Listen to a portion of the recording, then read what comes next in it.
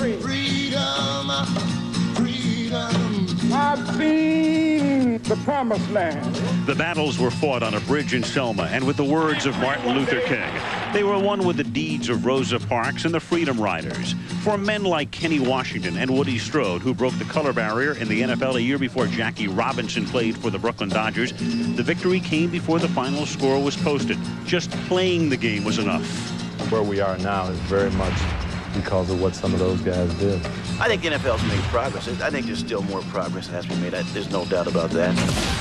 Now, more than a half-century later, a degree of progress can be measured. Tonight, another dream is realized. Courageous steps in Selma have led to proud strides onto a football field in Minneapolis. For the first time in National Football League history, a game will feature two black head coaches. The Vikings, Dennis Green, and the Buccaneers, Tony Dungy, and two black starting quarterbacks, Dante Culpepper and Sean King. We have the opportunity, I think, to really make a difference, not only on the field, but off the field as well, and I welcome that challenge. But tonight, playing the game won't be triumph enough. Tonight, the quality of their performances will ultimately override all other factors. They will not be judged by the color of their skin, but by the content of their character. Character and ability and talent are all that matters now. With superstars Moss, Carter, and Randall, the Vikings will be trying to remain unbeaten. Very important game for us, trying to get to 5-0. And we got to go through Tampa to get that. And the Buccaneers are determined to make a two-game losing skid a distant memory. We have to go out and close the gap between us two. A marquee matchup tonight when the Tampa Bay Buccaneers take on the Minnesota Vikings on ABC's Monday Night Football. Are you ready for some football? With a flash of thunder and a lightning strike, the storm in the field, sparks will fly tonight. We're charged and ready. The crowd goes berserk. It's a wake-up call. Time to go to work. You better get ready. It's going to get rough because Monday Night Football is powerful stuff. Come on and hit it. Come on and get ready. Are you ready for some football? A Monday night party? Yes, sir. The countdown to the kickoff has officially started. There's no neutral corner in this heavyweight fight. All my early friends are here for Monday night. The Metrodome in Minneapolis. It can be as noisy as any facility in the National Football League. Tonight will be one of those nights. Full house looking on. The Minnesota Vikings ready to come out onto the field to take on the Tampa Bay Buccaneers. And here they come. Big NFC Central battle. And we are ready for some football. I'm Al Michaels. Welcome to Minneapolis. When the season began, the Vikings figured to be a pretty good team. But this good? Think of it this way. It's only the 9th of October, yet there are only two undefeated teams in the National Football League. The St. Louis Rams and the Minnesota Vikings with young quarterback Dante Culpepper. We'll take our first look at him tonight. Tampa Bay, a legitimate Super Bowl contender. Remember, last year they came within 5 points of getting to the Super Bowl. This year started swimmingly. They were 3-0, but then they blew one to the Jets at home. Lost one in overtime to Washington last week and come in tonight in a critical early season game against the Vikings. Tampa Bay, Minnesota, a good one on Monday Night Football. I watch the ripples change the size, but never leave the stream. In today's net economy, companies are struggling to change, struggling with the complexities of e-business, with making intranets, extranets, and the internet work together across any platform around the world. Well, now it can all work together as one net. Turn and face the strain. Changes. With Net Services software from Novell, the power to change. For the first time on network television, the premiere of a show so riveting, so brilliant, we're not going to interrupt it for anything. Not even a commercial. I want to live. Gideon's Crossing on ABC. So your patient's gonna die. Never. Special premiere brought to you without commercial interruption by Johnson & Johnson, Tuesday at 10/9 Central. To play along now while you're watching, log on to ABC's Enhanced TV at ESPN.com, keyword Monday Night Football or NFL.com. Spanish commentary for tonight's game can be heard using the SAP feature on your TV where available, presented by Lexus. Back inside the noisy Metrodome. Well, Dan Fouts, when we saw the schedule come out at the beginning of the year, we figured this would be a critical game for the Vikings because they would be chasing the Bucs. It's the other way around. What's going on with Tampa Bay? Well, Tampa Bay has got to win this game tonight, but Tony Dungy told us it's not time to panic, and what a great player to lead and send that message to the rest of the team than Warren Sapp. He leads the defense and has 22 sacks on the year. They're going to be going after the biggest quarterback in football in Dante Culpepper, a guy I think who's the story of the league so far. He's led the Vikings to a 4-0 record because he's given the ball to Robert Smith on the ground and thrown it up for Randy Moss in the air. Now the Bucs, they've got to open up that offense tonight. They got to get the ball to their major distraction, Keyshawn Johnson. They can't afford to get behind tonight. They cannot afford to lose this game. Dan, the Bucs are noted for playing very conservatively offensively. Eric Dickerson, what about that Tampa Bay offense? Well, Tampa Bay is very conservative on offense. They love to run the football in some cases where they should throw it. Now, they do have two pretty good running backs in Mike Allstott and Warwick Dunn. When I think of Mike Allstott, I think of a 255-pound fullback, but they do use him as a halfback. Warwick Dunn is a 185-pound halfback, but he's more like a scat back. Now, the Tampa Bay Buccaneers do not have this outstanding running game as they think, but lucky for the Bucs that the Vikings have a hard time stopping anyone that runs the football. Having a hard time, but right now 4-0. And let's face it, Dennis Green is one of the very best coaches in the National Football League. More on the Viking leader as we welcome in Melissa Stark. Hi, Melissa. Hi, Al. Denny Green is in his 9th year as head coach of the Vikings. It's the longest tenure of any head coach with his current team, and now he's here to stay. 2 weeks ago, he signed a contract extension through 2004, and he is a proven winner. He took the Vikings to the playoffs 7 times, and tonight, Al, he's looking to get one step closer to his 4th division title with Minnesota. Well, one thing he'll try to do tonight is what everybody's been able to do pretty much this year, Dennis Miller, and that is keep your old buddy Keyshawn Johnson in check. What do you think? Well, you know, Al, Keyshawn's catching a lot of flack down in Tampa Bay, but I dig the guy. I think he's a gamer, obviously one of the 5 most gifted wide receivers on the planet, and I like the way he works the media, too. He knows the contemporary athlete's bread is buttered in this controversy thing, and I think he knows the drill, and I really like the way he works. What I don't understand is why he continues to disparage Wayne Corbett, who I also believe is a guy who's tough as nails. I think Corbett shows up every week, and with not quite the skills Keyshawn has, puts out and does his job, and I don't understand why Keyshawn is so hung up with him, but I won't let that color my appraisal of him. You know why? I'm a journalist, and I've got a canon of ethics I got to adhere to, and I'll be very even-handed tonight. There'll be no bias. We've got a game to cover, damn it, Al, and that's exactly what we're going to do. You know, you'll never be a flashlight. You are the entire constellation. The stars are out tonight. Tony Dungy leading his Tampa Bay Bucs into Minneapolis to face Dennis Green and his Minnesota Vikings on Monday Night Football.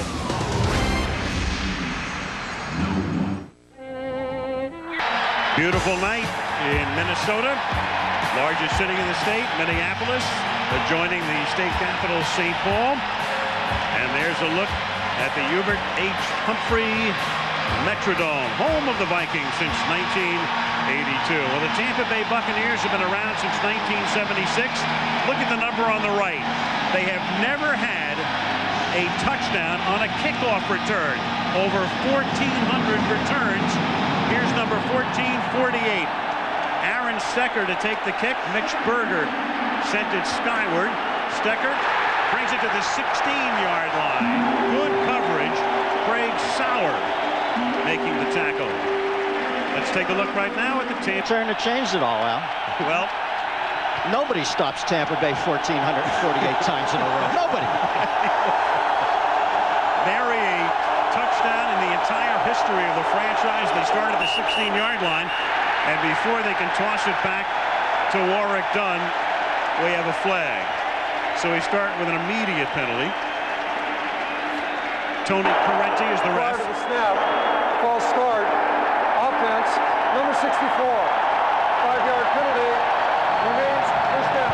Randall McDaniel, the longtime Viking, now a Buck. And what a way to start your homecoming. Moving back to the Metrodome, the 12th man, or this crowd of about 64,000. And Randall jumping off sides. Well, Randall was sitting on a lot of emotions this week. I'm sure he saw what happened to Keyshawn when they played the Jets. Just decided to bite his tongue. But it all came out on the first play. Could not stay in his set. He's a guy likely to wind up in the Hall of Fame after 12 years here. And then the pass is taken by Johnson. He had control, lost it, fumbles it to the Vikings. Keyshawn Johnson came down with it. Orlando Thomas winds up recovering the fumble. Just his second fumble in his NFL career. Robert Tate is number 28. He's going to reach in from behind and knock this ball out right there. And Keyshawn with a huge mistake to start this ball game. Unfortunately for Keyshawn, his first fumble was just last week at Washington. Great play by Robert Tate with a left hand, reaching in and knocking it loose and giving the Vikings great field position. So he goes 4 years and 4 games without a fumble, then fumbles last week, fumbles here. And here's our first look at Culpepper. He starts out of the shotgun from the 28-yard line. And the huge quarterback at 266 pounds. It's like tackling a tight end. He's inside the 5. How's that for a beginning?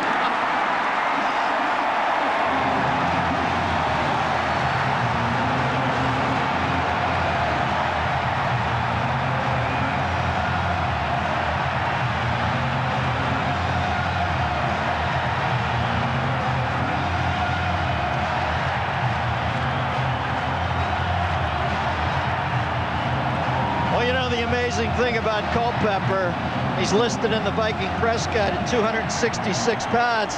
It'll show you the evolution of football. We always hear about the Hogs for the Washington Redskins. Super Bowl 17, the average weight of that offensive line was 266 pounds. He's the new deal.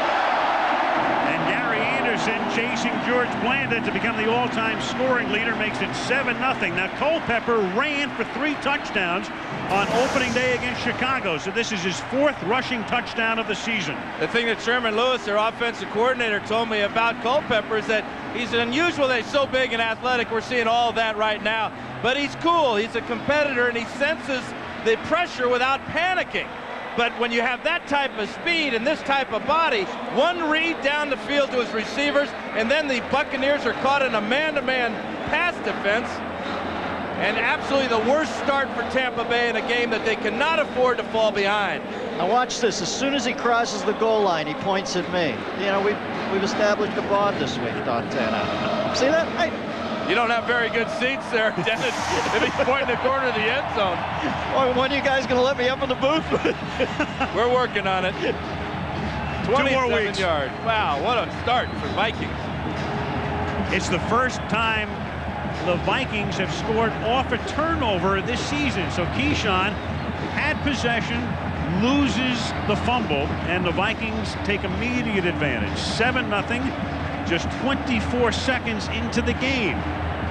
Pittsburgher to kick off for the Vikes.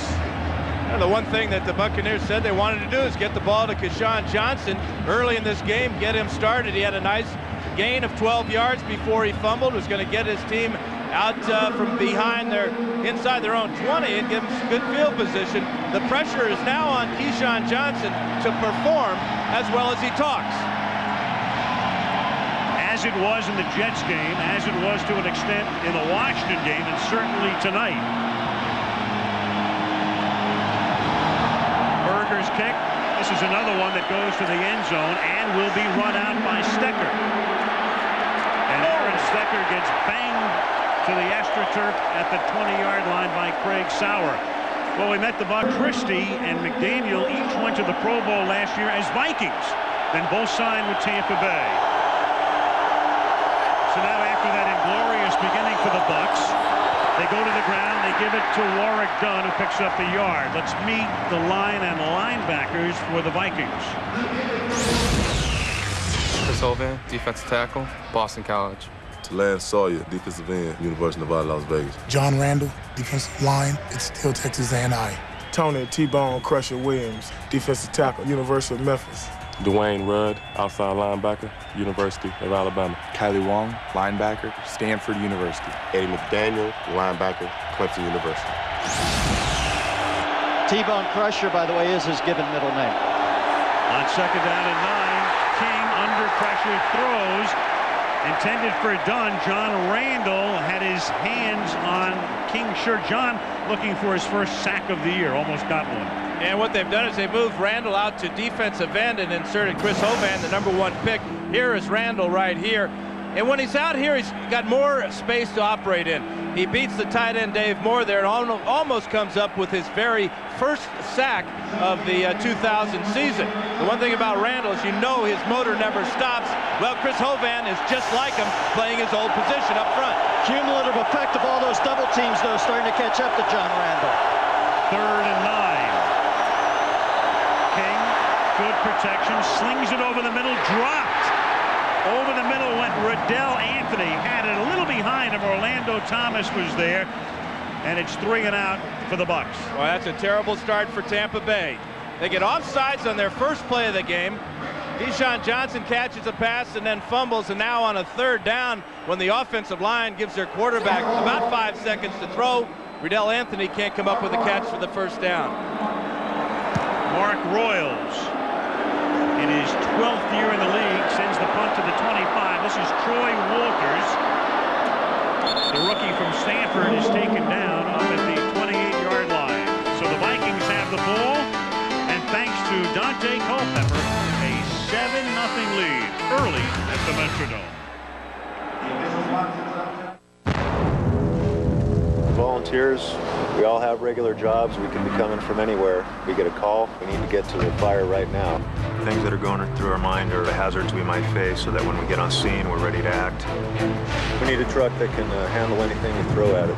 4 full-size doors gets us in and out quickly. It's 6 people in the cab, and there's a ton of room for cargo. Great truck.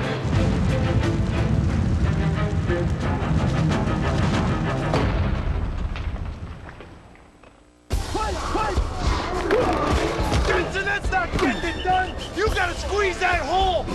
Jensen, this isn't college. It's time to show what you got. If I get beat this time, cold ones for everybody. Make it a Coors Light and you're on. I can taste it now. Done. Ready, Junior? Bring it on. Ready! All that. Rookie, meet the coach. The old man. Out of the way, Malone. You're never gonna make a block with your center up. Keep it down. Your head up. Your back straight. Keep a leg under you. Drive!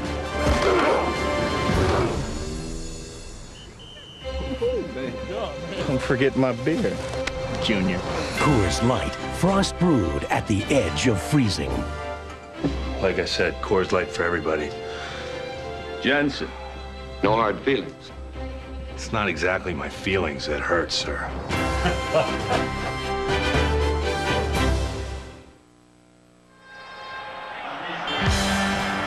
Monday Night Football is being brought to you by Coors Light, proud partner of the John Wayne Cancer Institute in their search for a cure.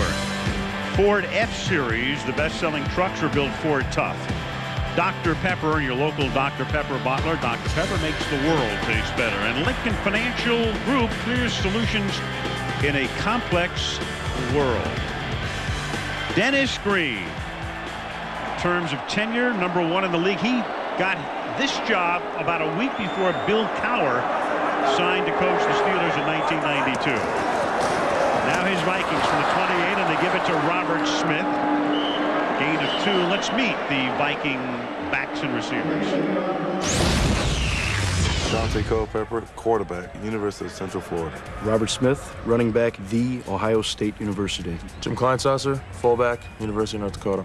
Randy Moss, wide receiver, Marshall University. Chris Carter, wide receiver, The Ohio State University. John Davis, tight end, Emporia State University. You gotta love it. Carter and Smith absolutely very formally telling you what school they attended. The Ohio State. I thought Davis was from the Emporia State University. 2nd and 8. Culpepper throws wide open, and making the catch is John Davis. So you've got Randy Moss and Chris Carter and Robert Smith. And if they're covered, how about John Davis? Well, what they did that time is they found Davis with single coverage because Randy Moss was lined up on the same side. He drew the double coverage to the outside. Here comes Robinson up late to make the play on Davis. That's 10 catches for him on the year. He had 4 last week against Detroit, but this ex-Buck, you know, we talk a lot about Randall McDaniel and Jeff Christie. Well, John Davis used to play for Tampa Bay. You think he's fired up too? A lot of back and forth, of course. Remember, Tony Dungy was the defensive coordinator here when Dennis Green got the job, then goes to Tampa in '96. Here's Smith, picks up a yard, and let's take a look at the guys who will lead the way for Robert Smith and company tonight. Todd Susie, offensive tackle, University of California, Berkeley. Corey Stringer, offensive tackle, The Ohio State University. Corbin Lucina, guard, Augustana College. Dave Dixon, right guard, Arizona State. Matt Burke, center, Harvard University. Now you add to that crew, Al, we've got Kleinsasser, Sherm Lewis, the offensive coordinator. He's got Kleinsasser, former tight end at 272 at fullback now. Kleinsasser and Lynch meet in the hole. You better call Robert Oppenheimer. Second down and 8. Here's a draw. Here is Smith. And he gets taken down after a gain of a couple.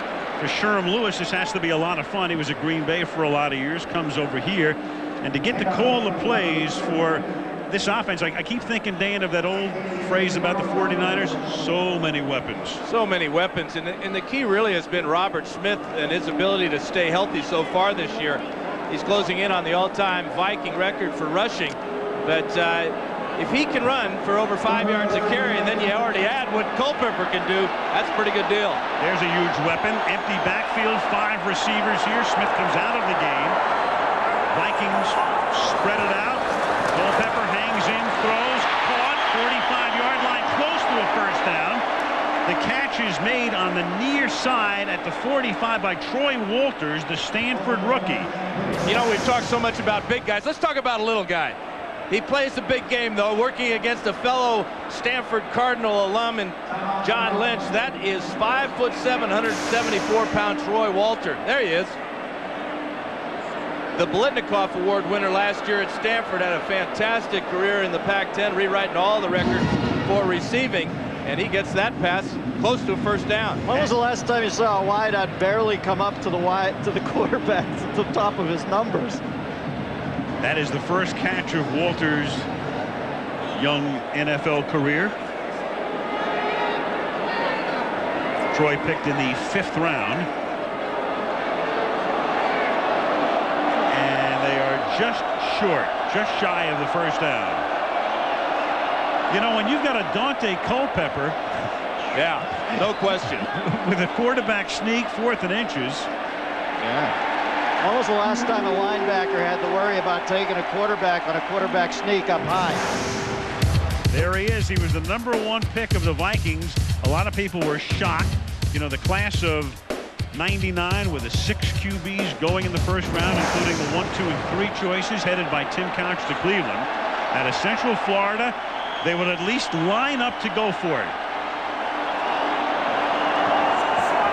4th and inches from the 45. Trying to draw Tampa offside, and they'll go for it anyway. They have the first down as Robert Smith finds the crease. You know, the great thing about Smitty is the guy never fumbles either. Not only, like Dan said, is he about to become the Vikings' all-time leading rusher, I think he's fumbled 6 times in over 1,300 attempts. And look at all the attention that Culpepper draws for that potential quarterback sneak. That allowed Smith to make that huge collision with John Lynch after picking up the first down and picking up about 5 or 6 yards. But the Bucks were thinking sneak, and Smith got it easy. Corbin Lucina, the guard, through the key block. 7-0 Vikes. A little more than 5 minutes into the game. And it is caught at the 27-yard line by Chris Carter. Hauls it in right at the stick. That's not fair. Let's take a look now at the Tampa Bay defense. TDI. That catch by Chris Carter, enough for a first down. Gain of 10 to the 27 now. Back to the ground to Robert Smith. And he gets taken down to the 22 by John Lynch, who, as usual, is all over the place early. Now, Robert Smith told me that he's played against John Lynch now for about 8 years. And he says that more that John Lynch has tackled him more than any other player in the NFL. John Lynch, a former quarterback at Stanford, but when you hit like this, there's no way they would waste you playing quarterback. And the one thing about Smith, he says Lynch is not a trash talker. He's a perfect gentleman, but boy, does he hit. And he never blinks. Those eyes do not blink. 2nd and 5 from the 22. Blitz, fumble, and Tampa Bay comes up with it. Well, the Buccaneers are not noted for blitzing because they're so powerful. That front four up front, normally with so much pressure, they come this time, and the Vikings cough it up. That's a bad snap by Matt Burke, the center. John Lynch there, number 47, get this 2nd fumble recovery of the year, and the Buccaneers turn back the Vikings. 7-0 Minnesota. When I wanted to start my own firm, she was there. When I wanted to buy out my partners, she was there. And when I finally wanted to retire, she was there. She's always been there for me.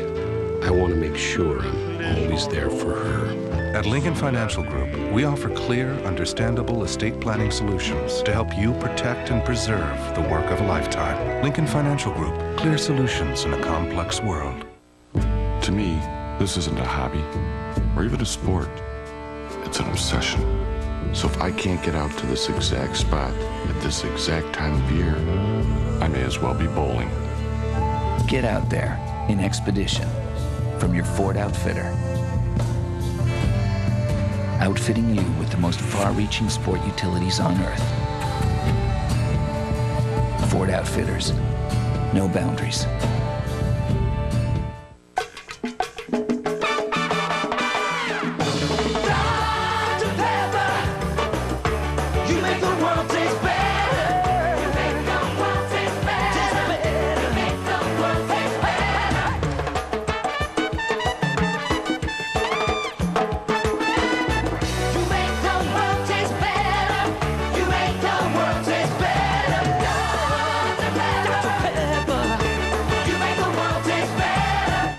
Thursday, a thing of pure beauty, a cruel war of terror, financed by diamonds. How does something so beautiful become a weapon?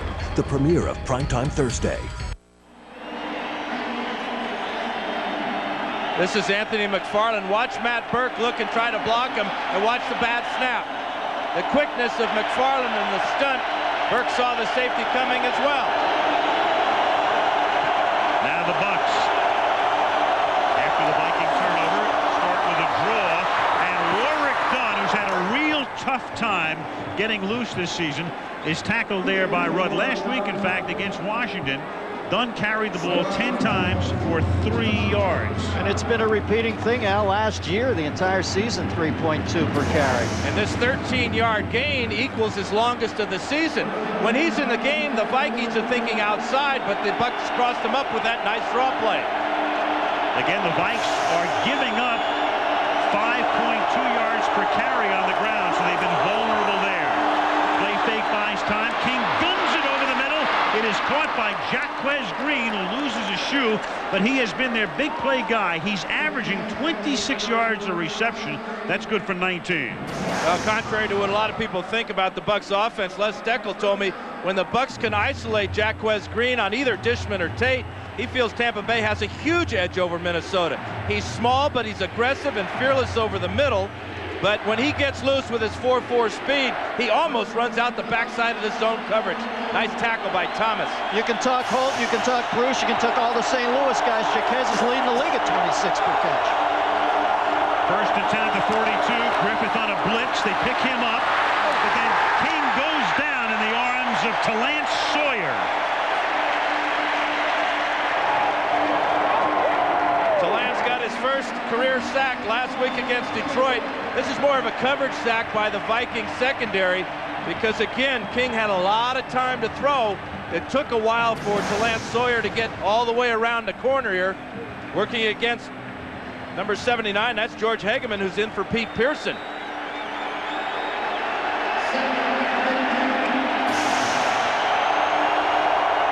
2nd and 15 from the 46 of Minnesota. King falls down, hands the ball to Dunn, and he makes the acquaintance of John Randall as we go down to Melissa Stark. Well, Tony Dungy did something a little bit different to try to motivate his team this week. He didn't want them to get down being 3-2. So he showed them the divisions, the standings from last year this time. He put them up on a video screen. He showed them that the San Diego Chargers were on top of the AFC West. They thought they were going to the Super Bowl. He showed them that the Colts were in 4th place and that the Bucs were in last place. His message was a lot of teams start off slowly, but if they don't panic, you can end up making it to the playoffs. And of course, the Buccaneers ended up winning the division. And last year, each of these teams began 3-4. That's a volleyball, and it winds up in the arms of Keyshawn Johnson. It's not a conventional big play by Keyshawn, but he bailed out his quarterback by staying with this ball after it was up in the air. Here he is right here. Johnson, not sure what King is thinking about here. Tate comes over, drops his coverage on Anthony. What concentration by Keyshawn Johnson.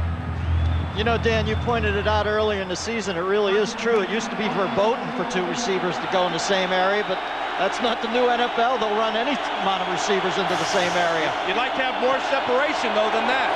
27-yard gain, and now they run green on the end around. And the Vikings sniff that one out. String them out.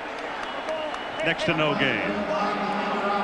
5 minutes to play in the first quarter. Let's meet the Minnesota secondary. Chris Dishman, corner from Purdue University. Robert Tate, defensive back, University of Cincinnati Bearcats. Orlando Thomas, free safety, University of Louisiana at Lafayette. Robert Griffith, strong safety, San Diego State University. Well, Denny Green told us he was happy with Kenny Wright, but anytime you can bring in a veteran like Chris Dishman, you do it. Clock momentarily stopped. Would the game clock operator please reset the game clock to 5:12, 5:12. Thank you. All right, a little house cleaning. Well, Dennis Green, you think back to his career, a longtime assistant. He was with the 49ers. He was also, you'll recall, the head coach at one time of Northwestern and the head coach at Stanford. And now the longest tenured coach currently in the National Football League. 2nd and 11. At the 22-yard line.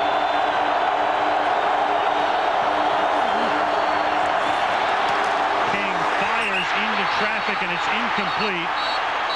Keyshawn, the first guy to say, no, I never had possession. Hit by Craig Sauer. Uh-oh. Gotta watch it, Rod. Johnson jumped up, though, as if he thought he might have had possession and might have fumbled, though. Watch Johnson, here's the pressure first. John Randall getting around the corner. They're working on Hegeman and pops the quarterback.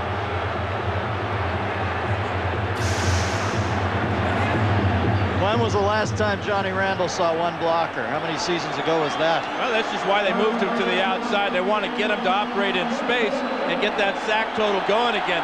He's such an emotional guy.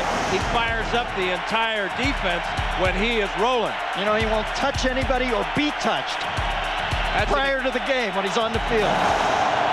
3rd and 11. And that is caught by Green. And Jaquez Green takes it to the 11-yard line, and that is very close to a first down. Tackled there by Kenny Wright and Ed McDaniel. Talked about Jaquez's Green fearlessness over the middle. He's only 5'9", weighs about $180 or $160 actually. He knows when to get down too. Almost has his head taken off there, but he does pick up the first down. Nice delay route, under control, gives his quarterback a good target, knows what he needs for the first down. Jaquez is thinking, hey, why don't we run that the other way? Let the big guy go inside. Well, the big guy didn't catch the last one. In the red zone, last year they were last. Right now they are first. 11 touchdowns, 14 picks. Will this be a 12th? Yes. Touchdown King. You're talking about 2 young quarterbacks who are very prescient in the pocket. And so each team capitalizes on the other's turnover. After a bad snap and the Culpepper fumble, the Buccaneers go 74 yards, and each of the quarterbacks has scored tonight. You know, I'm not sure that was a quarterback draw either. I think he saw the Red Seas part, and he just took off and used his athletic ability to get in the end zone. So take that, Dante, says Sean King. King's third rushing touchdown of the year. Martin Gramatica ties the game. 74-yard Buck drive after the fumble. 4:01 left in a spirited first quarter. 7-7.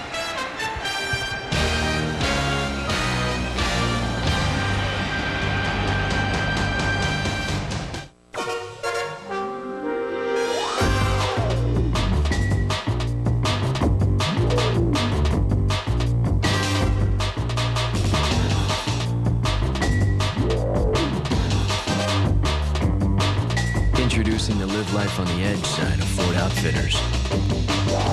Outfitting you with the most far-reaching sport utilities on Earth.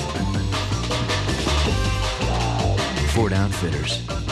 No boundaries. It's the biggest hit on video. Go long! Go long! Looks like a new record. Toy Story 2 on video and DVD Tuesday, October 17th.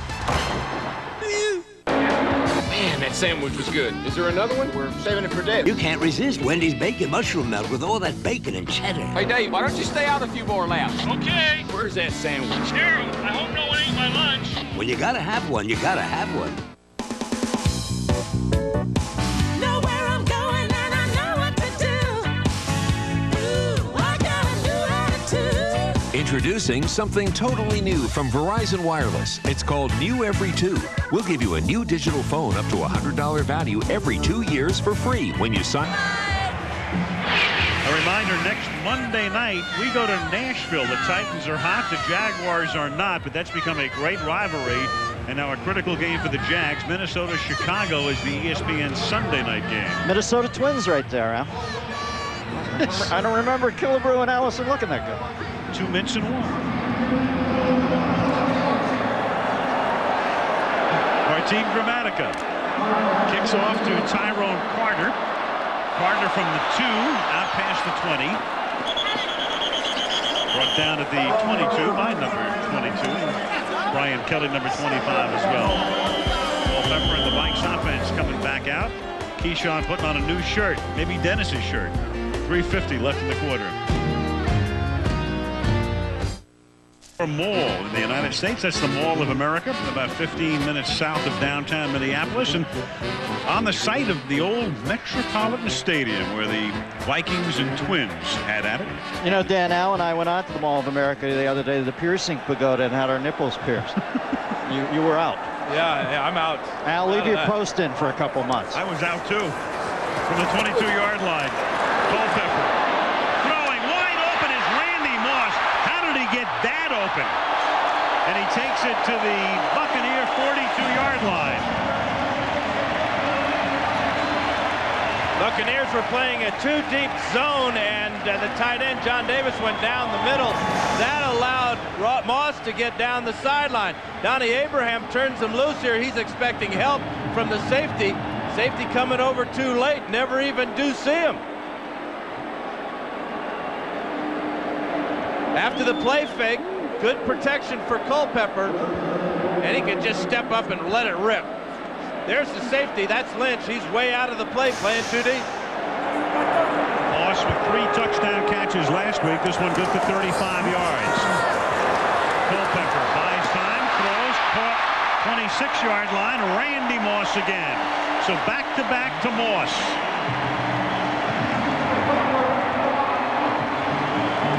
Dante Culpepper couldn't get off to a better start. He'd run one in. Now he's 5 for 5, and now he's finding number 84. Moss goes deep on one play, hooks up on the next play in front of Abraham, and another first down for Minnesota. That offensive line is dominating the Buck defensive line right now. From the 25, you talk about guys you have to account for on every play. And he springs loose twice in a row, out of the ground. Smith cuts it back. Nice move turns no gain into about a 6-yard pickup, tackled by Derek Brooks. Boy, does Smith know how to set a tackler up, Dan? Well, or an alleged tackler, as Donnie Abraham was that time. Donnie Abraham is a nice tackler, too. You know, the thing about it is that Al said how smooth he was. Big play here, though. Damian Robinson, their starting weak safeties, limping off the field. And he's replaced by Dexter Jackson. Keyshawn looks on, 2nd and 4, Minnesota. Game tied, late first quarter.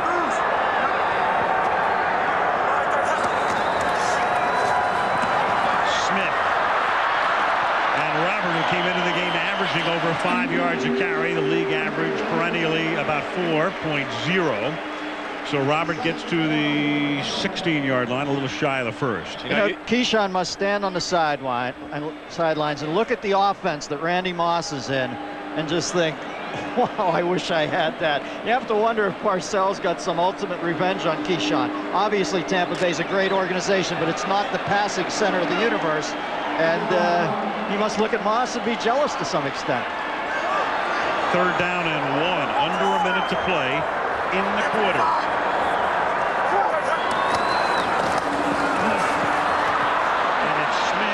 Inside handoff. John Lynch comes up to make the tackle. Didn't need much.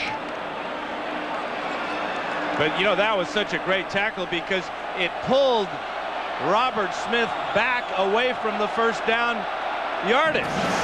Watch Lynch here. He's coming on a run blitz here, makes contact, and now pulls Smith back and keeps him from getting the first down. Great play by Lynch. And it's 4th down and 1, and they eschew the field goal attempt, at least for the moment. They're going to let the clock run down. The quarter will end, and they'll take it to the other side here, but it's 4th and 1 when play resumes. That is the end of a very good first quarter in Minneapolis. Tampa Bay 7. Minnesota 7, and Monday Night Football returns after this message and a word from our ABC stations.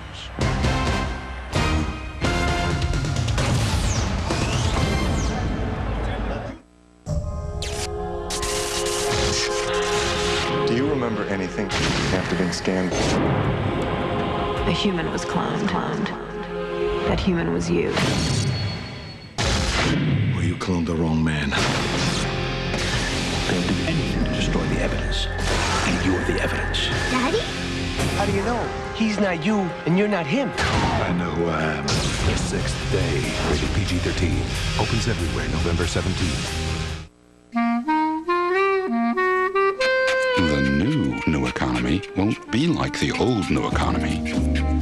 The new economy will have new ideas. Ideas like profitability. With powerful e-business solutions, the new economy will be about how well you run your e-business, not just how well you promote it. SAP. History says the Titans have the Jaguars' number. Will McNair and Tennessee inflict more pain, or can Jacksonville break the spell? Redemption or humiliation? Monday Night Football, next week at 9 Eastern, 6 Pacific. We gotta be apart. Square it down and kick with the arms and breathe and out and forward to the front. And Clinton, and me, and Clinton. E-Trade's online sign-up makes it easy to open up. So we start the second quarter here in Minneapolis. Al Michaels with Dan Fouts, Dennis Miller, Eric Dickerson, Melissa Stark. 4th down, short 1 from the 16-yard line. Vikings 139 total yards, but need 1 here to retain possession, and Culpepper does it himself. Takes it to the 15-yard line, 1st down on the sneak. Second time they've converted on a 4th down play. It's funny, when we were talking to Derek Brooks the other day, said, when was the last time he faced a quarterback this big? He said Kent Graham. Here we see the play. Plenty plenty of yardage there. All he has to do is fall over. He picks it up if it's 4th and 2. But Brooks said he told Graham, you don't quarterback sneak against us. And he whacked him a couple times, and indeed, Graham ceased and desisted. But I don't sense that for Mr. Culpepper. Derek Brooks giving away about 31 pounds at the 14-yard line. First down. Carter in motion. Whistle before. It might be delay a game, and it is. Delay a game. Offense. 5-yard penalty. Remains first down. That type of penalty really doesn't hurt the Vikings. Gives Moss and Carter more room to work. Melissa Stark. Al, you may have noticed on the sidelines, Keyshawn Johnson is now sporting a new look. He just came over to the trainer, had him cut off the sleeves of his shirt. He told the trainer that it was causing the ball to slip too much. Perhaps that explains his fumble and his drop pass. Okay. Yeah, right. Yeah. I believe that one. Kenny Port net storm. 1st and 15. Here is Robert Smith for a gain of 3 to the 17-yard line.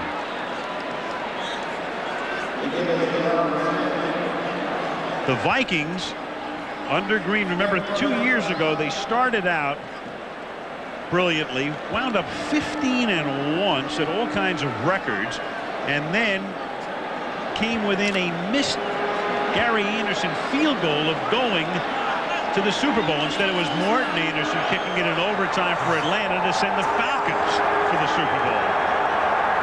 2nd and 12 from the 16 out of the shotgun. Blitz, it's picked up. Culpepper nowhere to roam. They converge on him. Tripped up. Anthony McFarland got a hand in. Rondé Barber was that corner blitz, Al, number 20. He's got 3.5 sacks on the year so far. He timed it perfectly. He knew what Culpepper's cadence was when the ball was going to be snapped. Here he comes. And John Davis just takes him off track long enough, but the rest of that Buck relentless pressure by that defensive line. Coming into the game, they had 17.5 of the 22 total team sacks. It's a happy year in the Barber household. His brother Tiki's doing great up in Gotham, too. Twin brother, identical twins. 3rd and 13 from the 18-yard line. Little roll, under pressure, taken down from behind by Chidi Ahanotu. Ahanotu gets credit for a sack, 2.5 for him this season now. Well, the one thing that the coaches have told Culpepper is you've got to be patient. You've got to be able to go back, look at the defense. But watch, he zeroes in on one receiver here. The receiver doesn't have it. Now he's going to take off running. But he hesitated too long, and Chidi Ahanotu with great speed ran him down. Warren Sapp is being triple teamed. Forget double teamed. 38-yard attempt by Gary Anderson is good. And Anderson is now 22 points away from eclipsing George Bland's mark and becoming the all-time leading scorer in the history of the National Football League. He gives Minnesota a 3-point advantage. You want to take a break? Yeah, I'm burning up. So, are you having as good a time as I am? Oh, do you want to go somewhere more quiet? Don't you find me attractive? Coors Light, frost brewed at the edge of freezing. Did you say something? E is for experiment, emergency, embarrassment, and expensive. But not if you're working with Dell. Since we design our servers, storage, and services to make it easier for you to succeed on the internet. So, E is for easy. At least with Dell it is. To find out more, visit Dell.com. Dell business servers use Intel Pentium 3 Xeon processors. Last season ended with this burning question lingering in the air. Hey, what smells? Now this crack team is sticking its nose where it doesn't belong. That brought a tear to my eye. Will they get to the bottom of this mystery? Don't be sniffing there. Find out in the Whose Line Is It Anyway? Whodunit season premiere. Thursday at 8/7 Central on ABC. Friday, why not tune in a half hour before 2020 to catch a new show the critics call irresistible, charming, extremely likable, charming, top-notch, a winner, and undeniably charming. That's really nice of you to say. Wait, there's more. Like a delightful show that produces belly laughs. So right before 2020, catch Madigan Men. Come on, come with. Friday on ABC. Here's a reminder: Sunday, an all-new practice to appeal an unjust verdict. 2 lawyers from opposing sides do what they've never done before. They fight together. You'll see it on The Practice, ABC Sunday, 10 Eastern and Pacific. Rush Limbaugh on the right, next to the owner of the Minnesota Vikings, Red McCombs. Red McCombs bought the team prior to the 1998 season. Tom Clancy, the author, tried to buy it, but the financing fell through and McCombs stepped in. Kickoff taken at the 1-yard line by Aaron Stecker. And he brings it back to the 28, loses the ball. A flag comes in. The ball is loose, a penalty. And this is usually a penalty against the returning team. So if the Buccaneers don't have the ball at the bottom of this pile, the Vikings are in business again. Wow, Limbaugh looked great, didn't he? One of the guys in on this play was Mitch Berger. Well, Red McCombs is going to look pretty good, too, as you can see, because they have recovered the fumble. Well, you know. But now let's see about the penalty. We still haven't had the penalty call yet. There were a couple of flags thrown. Here's Berger. Watch him take off. He gets right in on the tackle, got his helmet on the ball, and it came loose. Mo Williams recovers. The penalty is against Tampa. Receiving team number 33. The penalty is declined. First down. Eric Vance. Joe Marciano, the Tampa Bay special teams coach.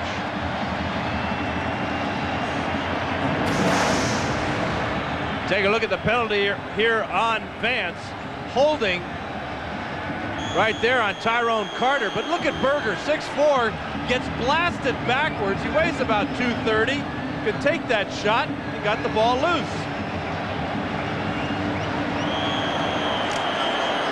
Well, Berger signed a new $6 million deal. I think they wrote it in that he gets a certain amount per tackle.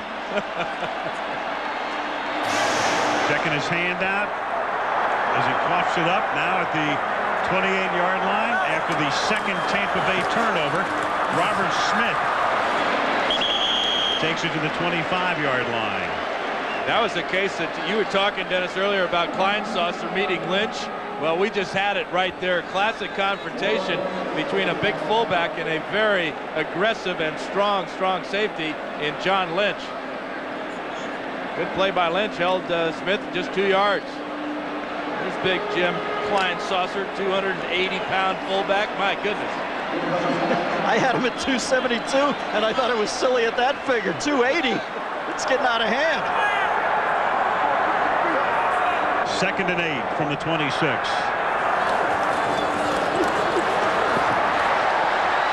Tipped and incomplete. Knocked down at the 5-yard line by the linebacker Nate Webster, who goes back in coverage. Jamie Duncan has been hurt.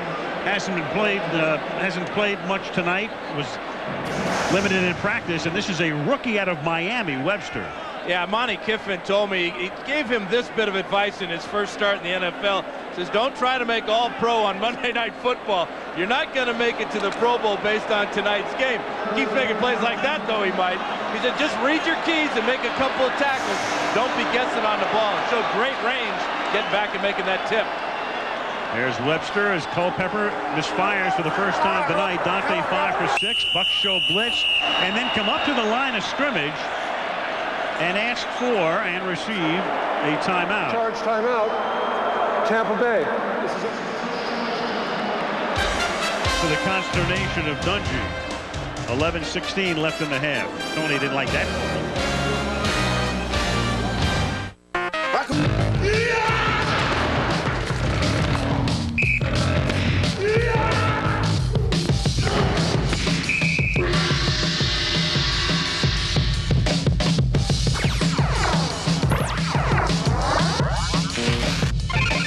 Buddy wins. Excellent. Lee Dungarees. Play the game at buddylee.com. Touchdown! Timmy Brown, the Oakland Raiders have won the game. Monday Night Football is being brought to you by Chrysler. We're reinventing the passion for driving. Cold, refreshing Zima. Zima, a few degrees cooler. Charles Schwab, when we created a smarter kind of investment firm, we also created a smarter kind of investor. And Lee Dungarees, Buddy Lee tested, Buddy Lee approved. After the timeout, when the Bucs called it because they probably had 12 men on the field, that was the reason for that call. 3rd down and 9 now at the 25-yard line as Culpepper fires over the middle, wide open, touchdown, John Davis.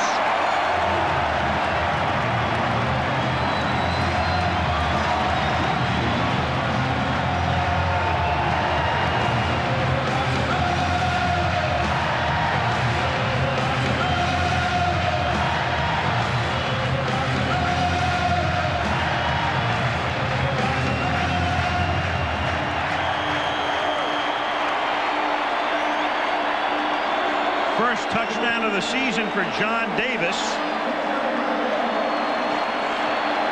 The former Buck comes back to burn Tampa. Anderson draws that much closer to Blanda. And with 11:11 to go in the half, Minnesota now leads by 10.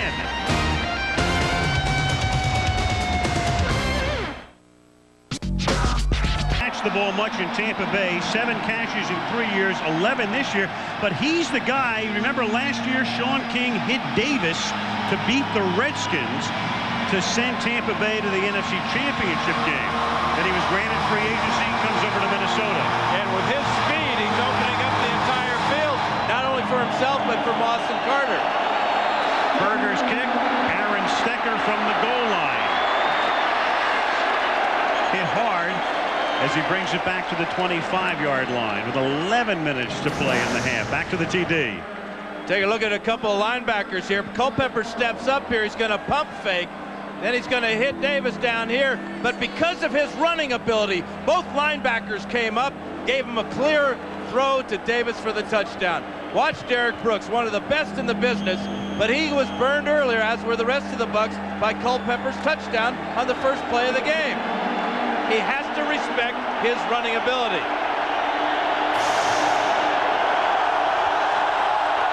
So Tampa Bay in a 10-point hole, the crowd in full throat. 4 minutes into the second quarter. King to Dunn, and that's a 5-yard loss. Tackled by Dwayne Rudd as we go to Eric Dickerson. Well, Al, I asked Denny Green what made him go with Culpepper so early. He said, Eric, I worked with him on the scout team all last year. He made great decisions throwing the football. He said also he's a great athlete, and you see tonight, I see why he went with Dante Culpepper.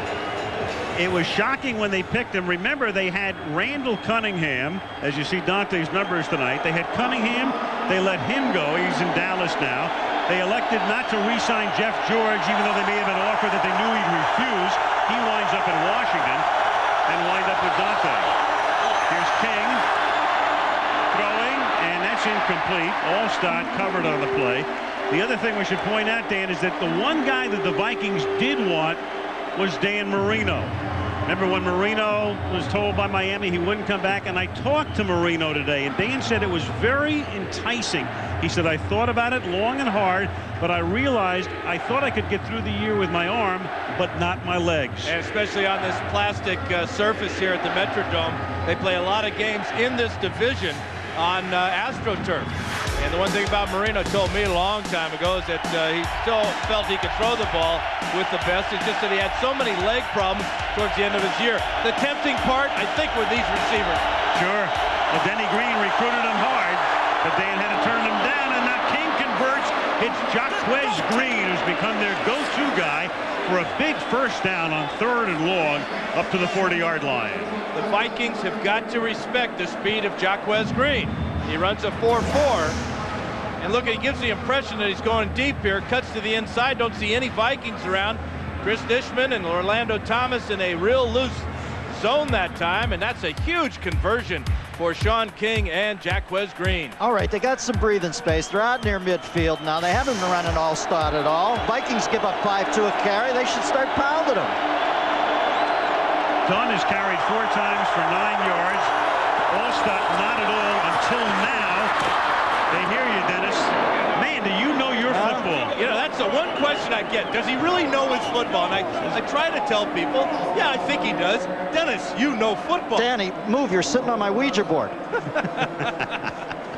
Well, you're right. I mean, his first carry of the game, what did he get? 9 yards on that play? It just makes sense. I'd run this guy the next six or seven plays. You see Patrick Hape there, number 82, leading him in the hole. He's a big guy, too, at 260 pounds. That's what the Bucs have to do, right, Dennis? Exactamundo. Second down, and a well-conceived play, but not well executed. Dishman covering, intended for Jaquez Green. That's probably been the biggest rap against Sean King, as he tends to miss some of the easy throws. When you had a receiver open such as he did that time, he just rushed his throw, led Green too far to the inside, where no receiver wants to be led. All right, now say Tampa Bay runs the ball more than anybody else in the league. Say it because they do. Keyshawn is going to simply find it untenable if Jaquez Green becomes the go-to guy, which it appears he is tonight. It's a very high-priced decoy. He split to the right, 3rd and inches. He signals something to Sean King, but they run it anyway to Allstott, who takes it across the 50, and that's a Tampa first down. Pretty good indication of the patience of Tony Dungy and his offensive coordinator, Les Steckel. And listening to our super analyst, Dennis Miller, giving the ball to Mike Allstott. See what he can do. Listen, Tony Dungy, a former Steeler. I'm from Pittsburgh. I said, Tony, you got to throw me a credibility bone here, baby. Well, there's part of the credibility bone right there, because you can see Allstott and Dunn have been sharing it through the years, the 4 years they played together, each in double figures in carries per game. That is very unusual, at least in modern times. On first down, that is caught at the 41-yard line. The pass hauled in by Jaquez Green. Well, we're inside the dome, but outside it's a beautiful autumn evening in Minneapolis. Our aerial facilities provided by Goodyear Tires. Sort of night where Mary Richards flings her beret in the air. I always wondered where Mary's apartment was. I was going to call Grant Tinker. He'd be the only guy who'd remember. We have a penalty. 12 men in the huddle for Tampa. 12 players in the offensive huddle. 5-yard penalty means second down. And that was Jaquez Green. So the Buccaneers had 12 men on the field on defense, where it cost them a timeout, and now this mistake by Jaquez Green, not getting out of the huddle, will cost them 5 yards.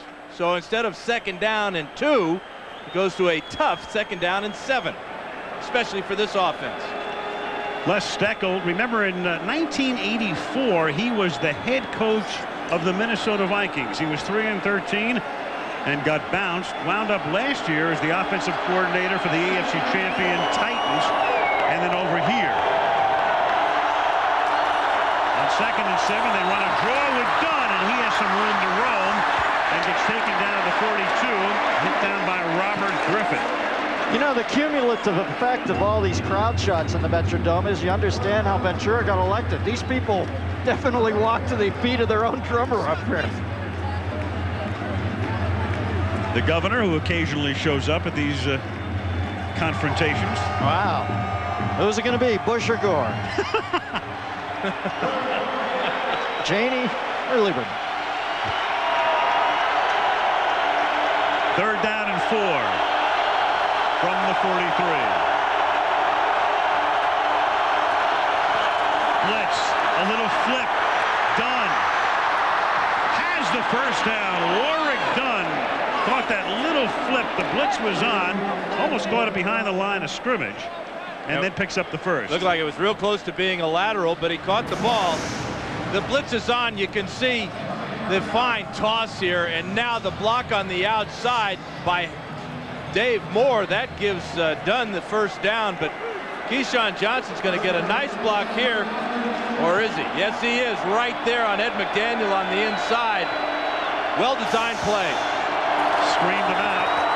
Now King hands the ball off to Dunn again. Warwick to the 35, stopped by the rookie out of Boston College, Chris Hovan, and John Randall. Dennis, I would rather, if the Bucs are going to run inside, they give it to your guy Allstott. This is a little draw play from the ump cam here. Little cut back to the inside, but you can see Chris Hovan with the tackle in his first start. Taking over for John Randall. They moved Randall to the outside. You were chatting up Hoban before the game. You told me he's a different breed of cat, huh? Well, he's a non-stop motor guy, and the Vikings love his attitude. Good tattoos, too. 2nd and 9. Flag is thrown. It's thrown by the umpire. That normally means holding. And then King, finding everybody covered, dances out of bounds at the 32-yard line. You know, perchance Dan Marino is at home tonight watching this game, and he looks at this array of talent. Maybe this was a place to. They got a heck of a fullback. You got Warwick. You got 2-4-4 wideouts. A big Keyshawn who'll go across the middle. There's a lot of tools here. From the ump cam. Look at Jeff Christie right here. Ooh, that's an easy call as he tackles John Burrow coming on the blitz, and then Christie stands up and says, "Oh, me?" Wow. They may decline this. Offense, number 62. 10-yard penalty. Repeat, 2nd down. They thought about it, but opt to take the penalty. Well, it's smart to take the penalty. It pushes any potential field goal try by Martin Gramatica back that much farther. Although he has a strong leg, and he will be kicking indoors. You know, Barrino's watching this game tonight, and he probably is because he flew home. He was the Grand Marshal of the Columbus Day Parade in New York today. Yeah, Dennis was busy. 2nd and 19 from the 45. King. Safety valve is done. And Warwick to the 35-yard line. Not a big guy, of course, is Warwick Dunn, but he doesn't seek the sideline. He drove for the extra yard or two, not going out of bounds. Yeah, he lowered his head, but what was so impressive is once he caught the ball, there was no hesitation. He knew that he had a long way to go to pick up the 1st down, got as much as he could, and put the Buccaneers in a very manageable 3rd down situation now. But this guy's got such quicks. To think that he could have 10 carries for 3 yards last week. It'll show you they quite haven't hammered out their blocking scheme there yet. From the gun, 3rd down and 8. King goes through his progressions, and that's close to a 1st down as Dave Moore is right there by the yellow stripe. Love the progressions. Just love them. Ed McDaniel makes the tackle. Moore doesn't get many catches. You see, that's his 8th on the year. I'm impressed with the job that the Buccaneers offensive line has done protecting Sean King so far. 1st down. Right over the middle and right over the top of our umpire, Ron Botchin. I think that's how you pronounce it. Yes, it is. Long time. Good official. Very good official. Now you've got Tampa Bay taking a timeout with 3:28 to the half. Mini by 10.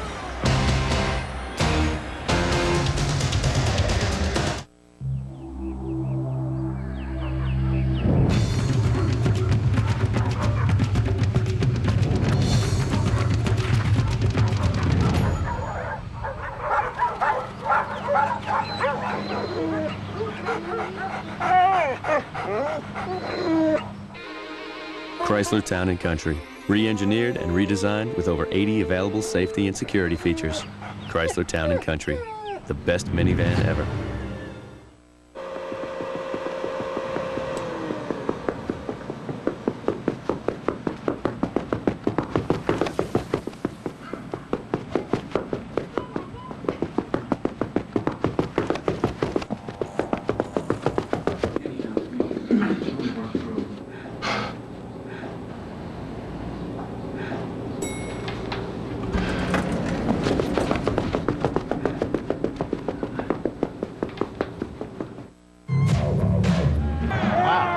Situational propecia.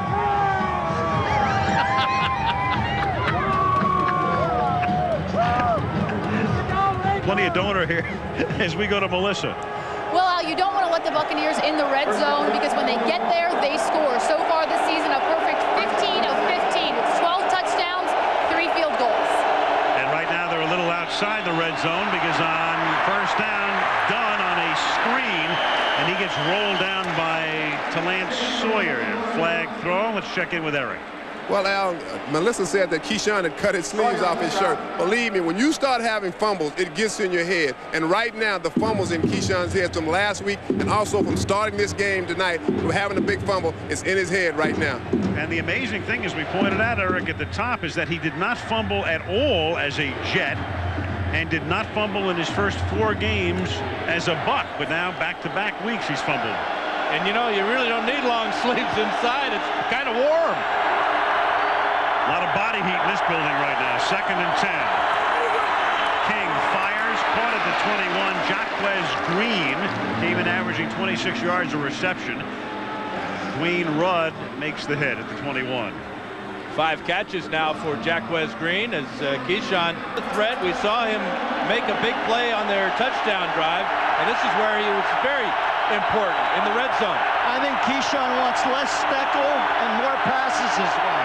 3rd down 6. This drive 9 minutes old.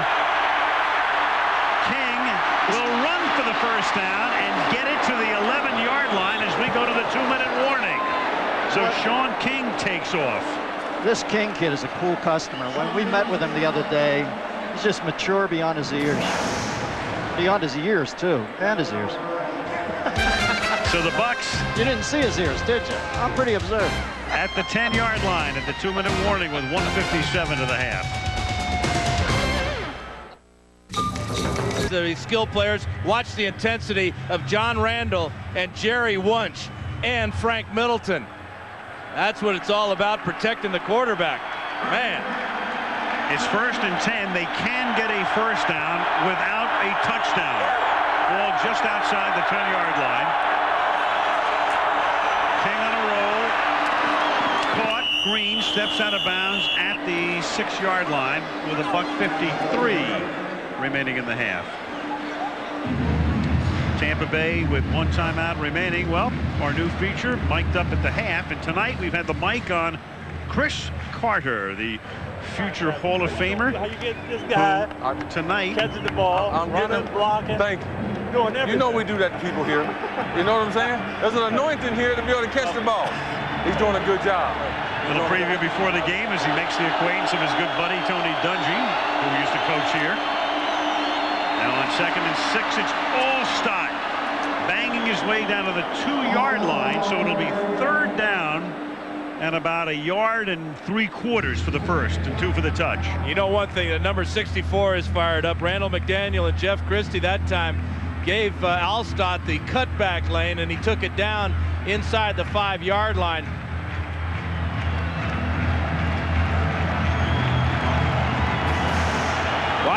Watch Allstott run right by John Randall here as Jerry Wunsch pulls Randall to the inside. Now 3rd and 1, and they don't get it. It's Allstott stopped at the 4-yard line.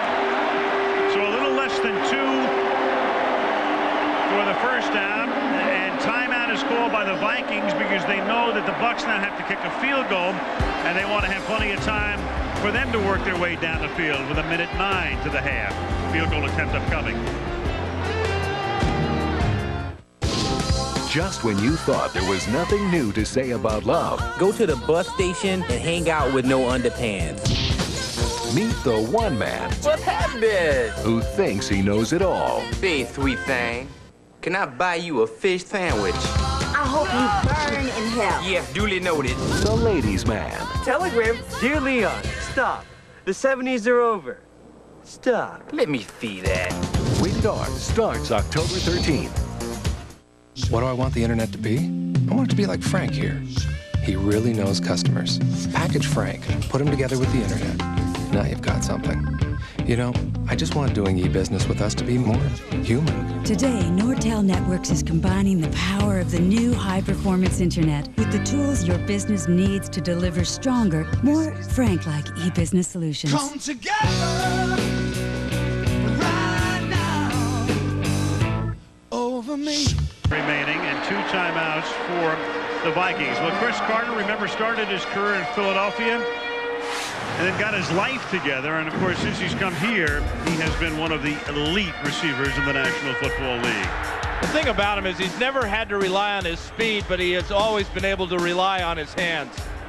more great catches made by number 80 than just about anybody that's ever played this game. Spectacular receiver who never had the great speed. I think Carter and Sapp are both great examples of how certain people mature at different times in their life.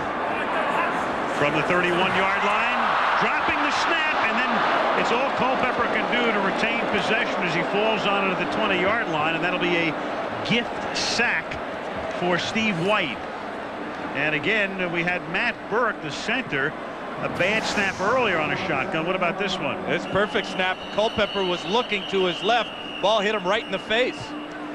Rookie mistake, or a second-year guy making a mistake with concentration. Final charge team timeout. Now Tampa Bay takes a timeout. That's a very curious call. In fact, John Lynch, I think, is going over to the official to say, wait a minute, we didn't call for a timeout. I mean, it's a very unusual place to call a timeout here. It's their last.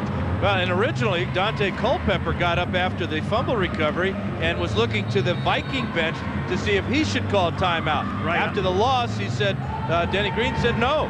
You know what I think is happening here? I think for some reason, Dungy wants the play to be reviewed, but remember, in the final 2 minutes, the coach can't challenge. Upstairs is the only place where the play can be stopped. Yeah, I need the replay rule to get a little more convoluted. Well, they didn't want to call a timeout. I mean, that was whoever called timeout either really screwed up or something happened of what we're not aware. But I mean, they just gave Minnesota a gift timeout is what they did. Yeah, well, the replay rule makes the infield fly rule read like Hemingway. Total yardage pretty close to being even. It's second down and 21 now, and this is Culpepper. Intercepted at the 48-yard line. Damian Robinson with the interception. So now they're happy they called a timeout. Yeah. Well, Culpepper pump faked, and then he got his arm hit as he was delivering that ball. He was trying to work the safety into the middle of the field. Watch Culpepper come back here. He's going to pump fake after the fake to Robert Smith. And now the pressure from the backside. Watch the ball kind of come out end over end. That sets up the easy interception by Robinson and gives the Buccaneers a chance to add to their 10 points. Pressure from behind caused that ball to come out, and the pressure was by Warren Sapp. Here's Moss on the outside. Great job by Abraham, steering him back to the inside where he's going to get help from the safety. Donnie Abraham helped that interception. Very smart of Randy there. He smelled floater. Started taking care of himself. At the end of that, he would have been decapitated. So Tampa Bay now without a timeout at the 48, down by 10. Three-man Viking rush. Caught over the middle. Johnson, 42-yard line, tackled by Rudd. Hurry up offense here. Second down and 6. King's taking way too long. Way too long.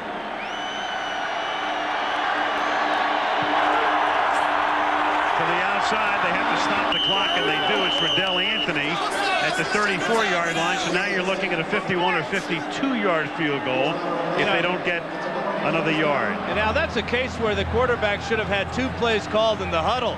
They did not, so they came up to the line of scrimmage, and King had to call a play and wasted a good 5 seconds. Heads up by Anthony getting out of bounds after picking up the first down. Well, the thing about Sean King that everybody praises is his easygoing, laconic manner. And I guess in a hurry-up offense, you have to get frenetic. From the 34-yard line on first down, trying to get closer for Gramatica, throwing deep down the sideline, and that's incomplete, intended for Riddell Anthony. That's not necessarily Sean King's fault, though. That's coaching there. The coach has got to have his quarterback prepared to use the time as wisely as he can. Again, King with time to throw just throws an errant pass here. But if Anthony makes that catch, Robert Griffin may kill him. Now, Tampa Bay's a little bit between a rock and a hard place here. If you work the middle to get it closer, you might not have time to stop the clock again. Second down and 10 from the 34. So they have to work the outside, and that's incomplete, as Johnson can't haul it in, and now you have to work the outside or kick the field goal right here, and they bring in Gramatica. See what I mean about Gramatica? Little Andy Garcia guy. Well, I don't know if Andy Garcia can hit one from 53. I know that Martin Gramatica can, because that's his career longest. You think Andy Garcia can hit from here? Andy? Oh, Andy's a jack of all trades. Some hit a 9-iron 53 once. Yeah, he's a heck of a golfer. 53-yard attempt for Martin Gramatica, and it's a screwball that goes wide right. It started down the middle, and it looked like Hoy Wilhelm came into the game with a knuckleball. He had a knuckleball going. He had a screwball going. Well, the winds are swirling here tonight at the stick. Al Blue Stu Miller right off the mound. Mark Royal, the punter, is also the holder. It's perfect. But when you got to hit it this far, you got to really drive it. And Andy Garcia doesn't act that well. Folks, if you want to know the face I'd make if I was about to be hit, Gramatica just made it. Ooh! Another look. What a weird-looking kick this was. Look at this. Fluttering and acting like a screwball. And Culpepper will down it as the half comes to an end. Vikings on top by a score of 17-10. Lexus halftime show. We have Carter and Mike for sound.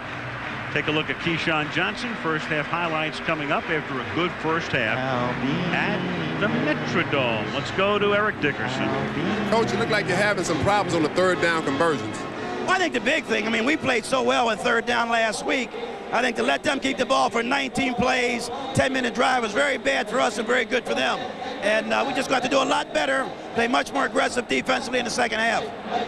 All right, over to you, Melissa. Thanks, Coach. No, it's nothing. All right, Eric, Tony, you guys made a number of mistakes in the first half, but you only trail by a touchdown. What do you need to do in the second half? Well, we just need to play better. We just have kind of self-destructed, and hopefully we can eliminate the mistakes and make a game of it the second half. Thanks, Coach. All right, Melissa, so halftime, 17-10, Minnesota leading as they try to stay unbeaten. Lexus halftime show coming up after this message from the NFL and a word from our ABC stations. Access NFL.com. Monday is film day. Access NFL Films highlights. Tuesday is a day off. I love to shop. Access NFL Shop. Wednesdays, we get the scouting reports. Access player profiles and stats. Thursdays, we're talking about the upcoming game. Access player chats. Friday, final roster, final preparation. Access fantasy football. Weekend hits, showtime. This is Derek Brooks of the Tampa Bay Buccaneers. He supports the United Way. He has a way with kids. Okay, who wants to sing my favorite song? Good. Who's my favorite player? Mr. Derek Brooks. 153 tackles. 36 assists. 2 times All-Pro. How many? 3 times All-Pro. Better. Let's start again. Who's my favorite player? Derek. Good. Derek. Thursday, a thing of pure beauty, a cruel. Showed what he's made of on this play, the athletic ability to stay with the catch. That set up the touchdown by Sean King. And as far as his advice to Sean King, he told me that you got to know where your money is, Sean. Don't let outside influences affect the way you play the game. I'm your money. When you need it, come to me. And in the second half, Keyshawn Johnson's going to have to come up with better plays than that if the Bucs are going to win this game. 3 catches for 46 yards for Keyshawn Johnson, and the Minnesota Vikings 4-0 coming in at halftime, leading Tampa Bay 17-10. Second half of Monday Night Football when we come back. Thrown 21 passes in the first half for 14 completions. Therefore, the Buccaneers have the time of possession, but the stat we don't see is the turnovers. Both teams have 2. That's why we've got a tight game. And Martin Gramatica will kick off. The Vikings will get the ball as we start the third quarter. Back deep to receive, Mo Williams. Bouncing ball, fielded at the 8. Tyrone Carter goes over to take it there. And he gets wrapped up at the 28-yard line. That's where the Vikings will begin their first drive. Talked about those turnovers. Each team with 2. Keyshawn Johnson, first play of the game. First reception of the game on that fumble, then a bad snap by Matt Burke. Culpepper can't get it. Big hit by the kicker there. Mitch Berger causes Stecker to cough that one up. And then pressure from Warren Sapp and Damian Robinson picks off Culpepper. But that's the type of game you expect when you got 2 great rivals such as we have tonight. Oh, these guys are the best division rivals. They've split the last 7 years, the 2 games in regular season. From the 28-yard line, Culpepper begins the second half by looking to throw. Dumps it off underneath. Robert Smith gets a block. Gets out past the 40 to the 41-yard line. Gain of 13. What about the Moss-Johnson comparison in the first half tonight as we look at the 2 premier receivers? Well, as you can expect, the 26 yards by Moss, that's what he's all about. But the other receiver is Jaquez Green. 6 catches for 67 yards for Sean King and the Bucks. And somewhere on Long Island, Legrandahi chortles in his Barcalouch. We're in New Jersey. Bill Parcells at the 41-yard line. 8-yard gain for Robert Smith, who finally gets taken down by John Lynch. Good, tough running. We looked at Moss with those 2 catches. They came on successive plays. Meanwhile, let's go back to the prior play. Randy Moss, who earlier threw a big block to spring Culpepper on his touchdown. That's Warren Sapp greeting Dante Culpepper. He told us yesterday, doesn't care how big he is. The bigger they are, the harder they fall. Trying to get in his head now. Warren probably got up and said, I'll be back. Smith on 2nd and 2. First down into Buck territory. And takes it to the 36-yard line. Keyed by a Jim Klein-Sorcer block. Really a good patience by Smith, setting up the block of Klein-Saucer and of his center, Matt Burke, getting out in front. Big hit there by Robinson, but good job by Robert Smith with the patience to set up not 1 block, but 2 blocks. Well, Smitty has a career average of 4.8 a carry, and only 1 player active has bigger one than that. That's Napoleon Coffin at 4.9. Smith gets a breather. He comes out. Mo Williams in the shotgun now, flanking Culpepper. Pump fake down the sideline and incomplete, but a flag is thrown. Matthew Hatchett was held. Yes, he was. Damian Robinson got 2 hands on Hatchett as Hatchett was going for the bomb. Robinson's a weak safety, not used to playing out on the corner. But when you've got receivers like Carter and Moss on the other side, somebody's got to go out and cover Matthew Hatchett. That's a mismatch Tony Dungy does not want to see. Well, we've seen Culpepper run tonight. We've seen him. Defense, number 24. Automatic. First down. We've seen he has a rifle on out patterns. If he starts dropping these passes into the bucket, they have to rewrite the rule book.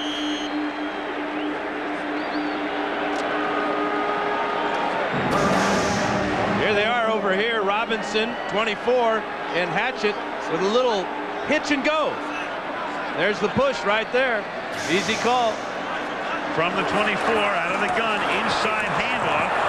John Lynch is right there to wrap up Mo Williams. The ever-present Lynch, who was a great baseball player in high school and college as well. In fact, he was one of the early draft choices of the Florida Marlins and clearly could have made the majors. And he clearly knows how important this a win tonight would be over the Vikings. Watch the bad snap again by Burke and a great catch by Culpepper. And there's the big hit by Lynch. But he knows they got a rematch with the Vikings coming in 3 weeks down in Tampa. Another look at that fine catch by Culpepper and the big hit by Lynch. Minnesota has to take a timeout.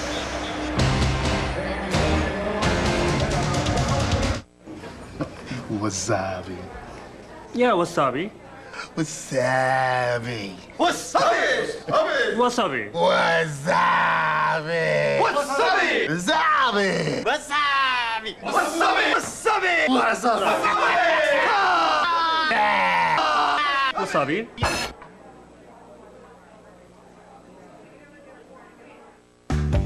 Compact, welcome to the new IT inspiration technology from Compact. Chrysler, we're reinventing the passion for driving, and Southwest Airlines, proud sponsor of the NFL and official airline of the Super Bowl. Little Bobby Dylan bumper music there.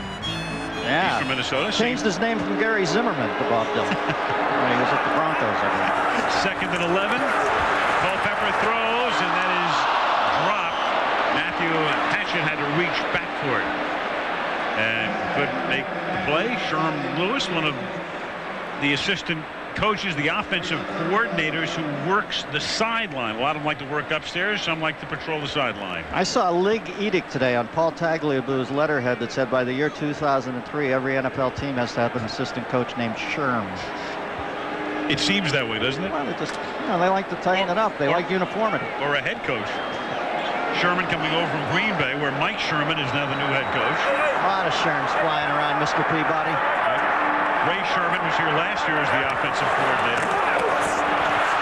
Under pressure, a little dump off to Robert Smith, and then he gets dragged down. Nice play by Anthony McFarland, the guy who's starting, and that precipitated the waiving of one Brad Culpepper in a surprising move in training camp. Yeah, as Minnesota's Culpepper comes to the fore, Tampa Bay's is let go because Mr. McFarland is the kind of talent. There we see Derek Culpepper Brooks just drills Culpepper. Looked like a real good play call at first because it was a blitz and they had a screen pass call, but the team speed of the Buccaneers is just outstanding. That's why Smith didn't get anything out of that play. McFarland was always being groomed to start, but he has the sort of talent that makes the eventual right now. 43-yard Anderson field goal attempt is good. Anderson has been kicking in the NFL since 1982. Only he and Warren Moon are active, who were born in the 50s. Mitch Berger with a great job of getting that ball on its point so Gary Anderson can make that field goal. Two big plays by Mitch Berger tonight. The 31. Speaking of St. Paul, by the way, the Minnesota Wild hockey team will open up its home schedule on Wednesday night against Philadelphia. Many back in the NHL. Warren Sapp had a shot at this one. He blocked one last week against Washington. How many times you see an all-pro on the field goal block team? He gives it his all, even when he's resting. Look at that belly going up and down. Wow. He sees you when you're sleeping. He knows when you're awake.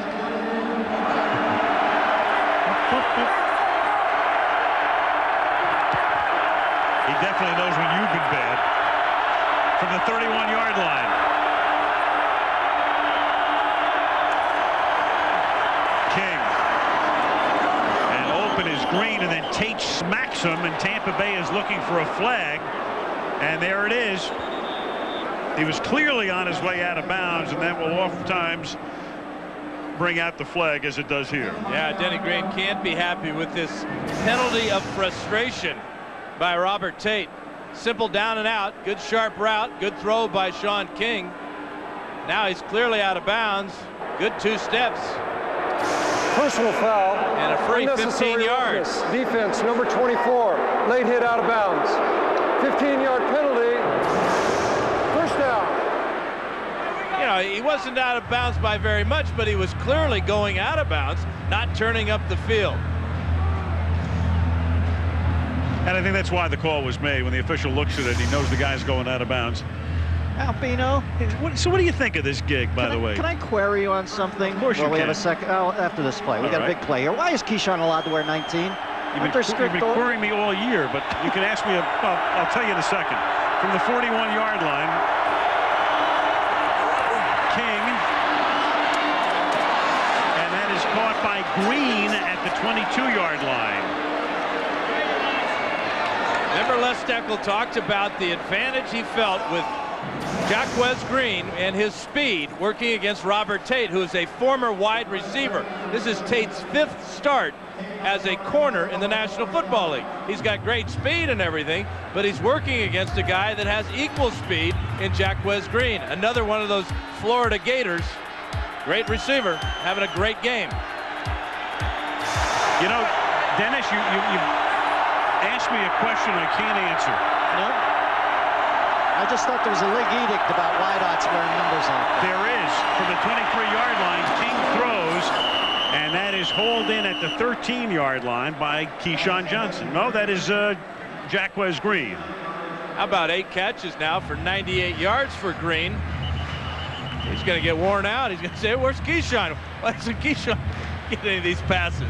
I don't know. You know, there is a league edict. The wideouts are supposed to wear. I mean, in training camp, you can wear just about anything, and then they sift through the guys who are going to get cut. I'm sure we'll have the answer in a fax Maybe tomorrow. they list him as an emergency backup quarterback so they can get through.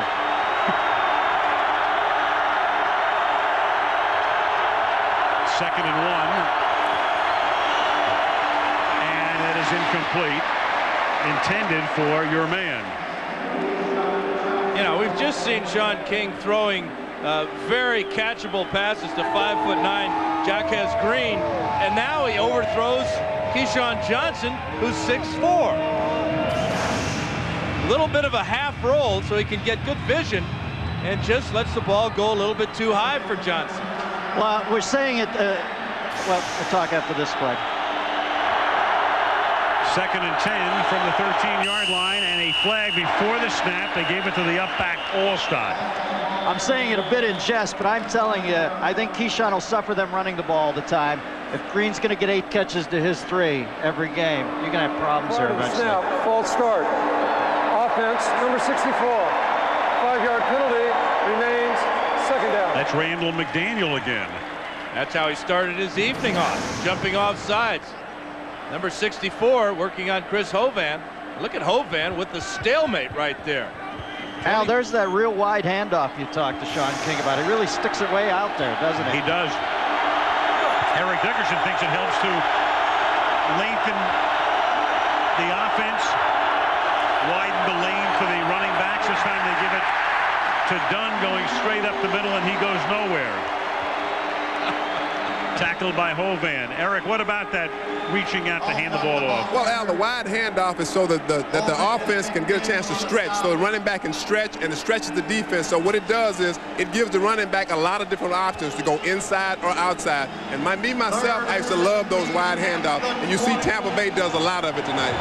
It's really pronounced when it's Sean King. I mean, Peyton Manning does it a little bit, but not to this extent. What Sean does is he uses both hands, so it helps sell the play fake.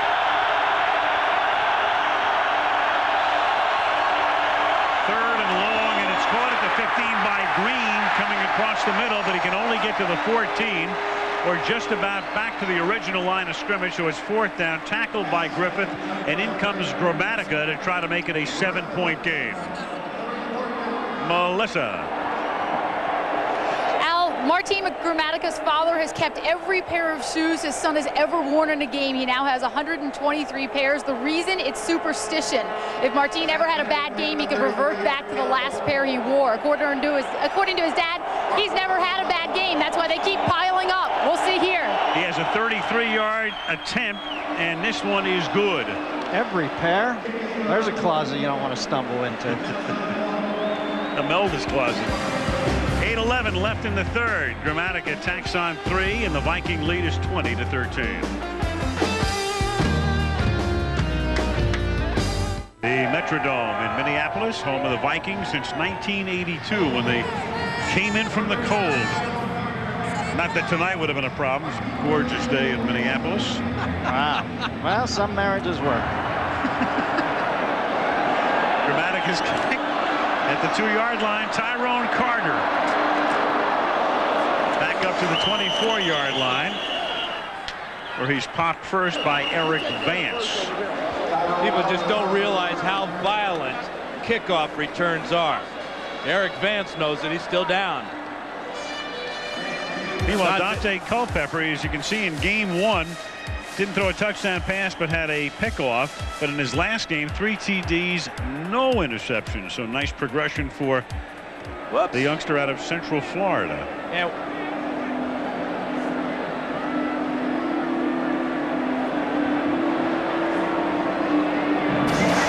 take a look at the final pass play of that drive with Jaquez Green. Keyshawn going to the post, tried to get draw the coverage away from Green, but they came up a little bit short. Sean King talking to head coach Tony Dungy about maybe misreading that coverage, and maybe he did have Keyshawn deep to the post. We'll get it next time, guys.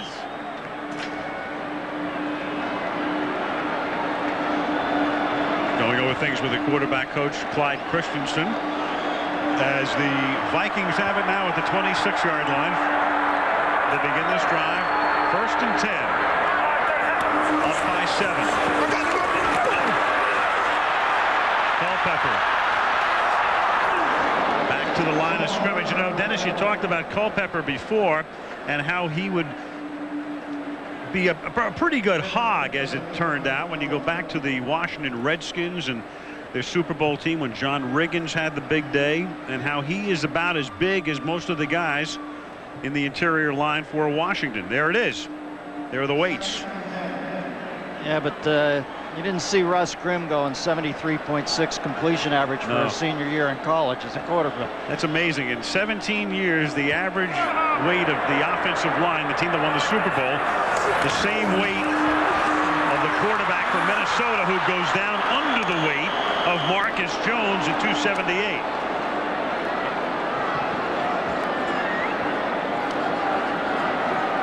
Well, Dante Culpepper, another of the quarterbacks that Dennis Green has guided to a winning mark, and Dennis talked about the system.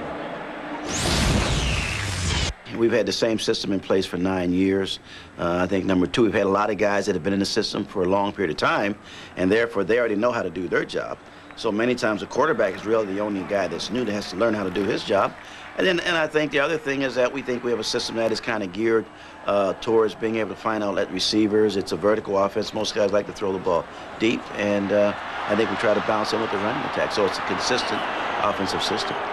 This time, though, Culpepper is stopped at the 24-yard line. They can't get on track, and it's 3 and out. That's a great defensive stand for Tampa Bay. 3 straight pass plays called by the Vikings, and 3 times Culpepper can't cut it loose because the coverage in the secondary is so good. Oh, I think this is Tampa Bay's mindset. They're just going to keep coming at you. They're going to do it over the course of a game, and they're going to do it over the course of a season. I think they get stronger as the boxing match goes on, and this is what happens. They eventually wear you down. This is Berger's first punt of the night. Andre Hastings, the ex-Saint and Steeler, backs up to the 23-yard line, gets a couple of nice blocks, and then brings it back up to the 39-yard line. As we look at Warren Sapp and that Buck defense, they get the ball back for Tampa Bay, down by 7. Show girl. They're for you, silly. An all-new 2 Guys and a Girl on ABC's Brand New Friday. Minneapolis on this Monday night, and next week we go to Nashville. The Jaguars and Titans have at it. That's Monday Night Football. Minnesota is on Sunday night, ESPN. They go to Chicago. I got to apologize to Bud Adams next week. I said he was wearing a rug, and that's his real hair. Sorry, Bud. You just did at the 39-yard line. First down. This is Green, and that's 11 catches tonight. He came into the game having caught 12 balls all year, albeit for a 26-yard per catch average, and tonight 11 for 131. And he really doesn't care which corner he's going to go after. We've seen him beat Robert Tate, number 28. He's gone after the veteran Chris Dishman, number 25. But we've still yet to see him be able to get loose deep. Remember, that speed is why he's catching a lot of these shorter passes. He's caught 11. Everybody else combined has caught 8. Dump off underneath, and that is Patrick Hape, tight end H-back type, who takes it to the 41-yard line, tackled by McDaniel. And McDaniel's hurt. Patrick Hape at 262 pounds laid into Ed McDaniel. It was a heck of a collision, and McDaniel came out with his left arm hanging down by his side. King finds his outlet receiver. And for Hape, it's just his 4th catch of the year. There he is, number 82. Now watch the collision, and that's why McDaniels is on the sideline. Jim Nelson replaces him. Nelson, number 56, at outside linebacker. And this is Allstott making the catch, rumbling all the way to the 26-yard line. First down, Tampa. You know, when you're as big as is Allstott, the defensive backs and linebackers have to be concerned when he's out in the open field. It's got a head of steam. We just saw him take out Ed McDaniel, or Hape rather. Look at the move right there. He made 3 guys miss, and then it takes 4 or 5 more to get him down. And he leaves a trail of broken breadcrumbs. Out of the backfield. He's carried 4 times tonight. That's his first reception. He comes out of the game. Gunn is in. 26-yard line. First down. Gunn. You know, we're always cautioning about making too much of an early season game. But the Buccaneers, with Super Bowl aspirations, lose tonight 2.5 back. So you're really looking at a wild card. Maybe you get lucky. Here's the Rumcam. A look at the last play again. Shows you some of the how difficult it is to find 5'8" Warrick Dunn as he comes out from behind that huge offensive line. But Dan, again, with Tony Dungy, more than anybody in this building, knows how big this game is. Well, if they lose the game, they go 3 down in the loss column. They can't afford to fall back that far this early. Second down and 6. Sack avoided by King. And he runs out of bounds at the 21-yard line, about 4 yards shy of the first down. Yeah, but if they do go to 3 games down in the loss column, going into the second half of this season, there's nobody I'd rather circle the wagons around than Tony Dungy. The guy has such a contemplative demeanor. You know he's going to be calm in the eye of the storm, and I think it'll translate to his team. He always is. And we're really seeing the extra effort by the Buccaneers. Sean King pulling away from defensive end John Burrow that time. Allstott with the play earlier, and Hape knocking out a linebacker. You can see just how important the Bucs feel this game is and how much their effort is picked up. Meanwhile, Tampa Bay with alacrity getting to the line of scrimmage because the play clock says 3.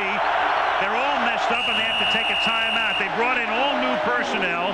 This is a big play coming up for Tampa Bay, 3rd down and 5, and they have to take a timeout. Play clock was down to 1. 2:26 left in the 3rd. 7-point Viking lead. Hey, do you want to make out over by the fountain? Yeah, sure, Norm. See you Friday, 9/8 Central on ABC. Aerial facilities provided by Goodyear Tires. A look at Minneapolis, sparkling October night. Temperature today got up into the mid-60s outside. Wow. And Barbara Billingsley as June Cleavage. Third down and a short 5 as King, after the timeout, throws, and it is incomplete, but there's a flag. Keyshawn said I was tripped. Kenny Wright got a finger on him and a little bit more, and there's a flag thrown. Kenny Wright was clawing at the back of number 19, because if he doesn't, Keyshawn makes that catch for a touchdown. Sean King getting battered in the pocket. Here is Keyshawn, 19. Watch this shot first. It's Chris Hovan. Ow, and that hurts when the back of the head hits that AstroTurf.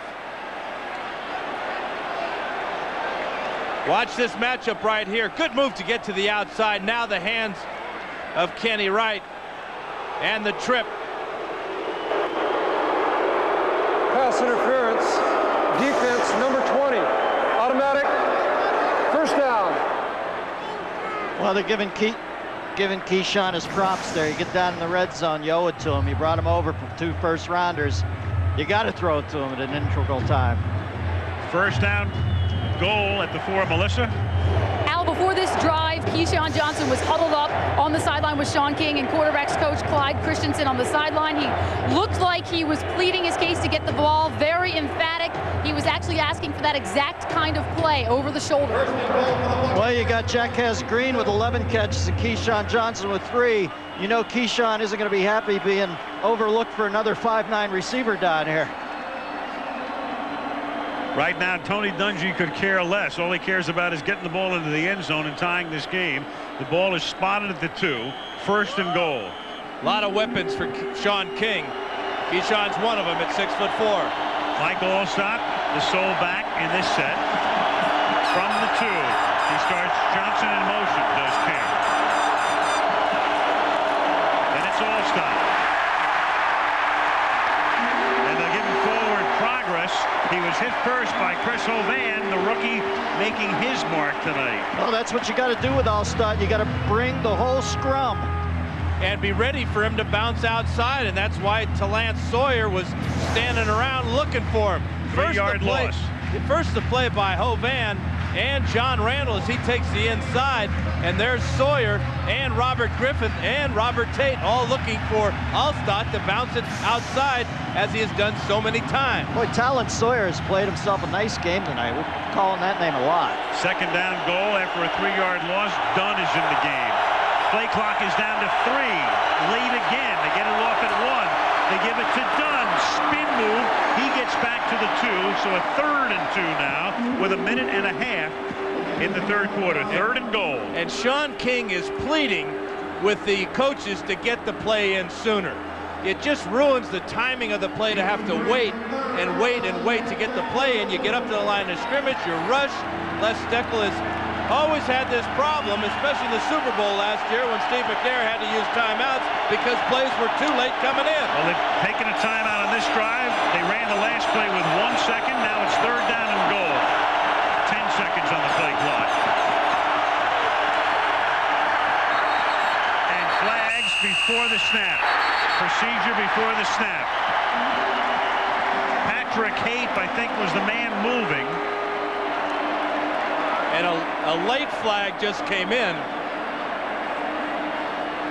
The Buccaneers had a false start. And then Sean King didn't like the way he was treated, but it was really so loud, I'm sure the defensive line couldn't hear the whistle. Looks There's like Patrick Haight moves, and now the whistle blows, but I'm not sure Hovan could hear it.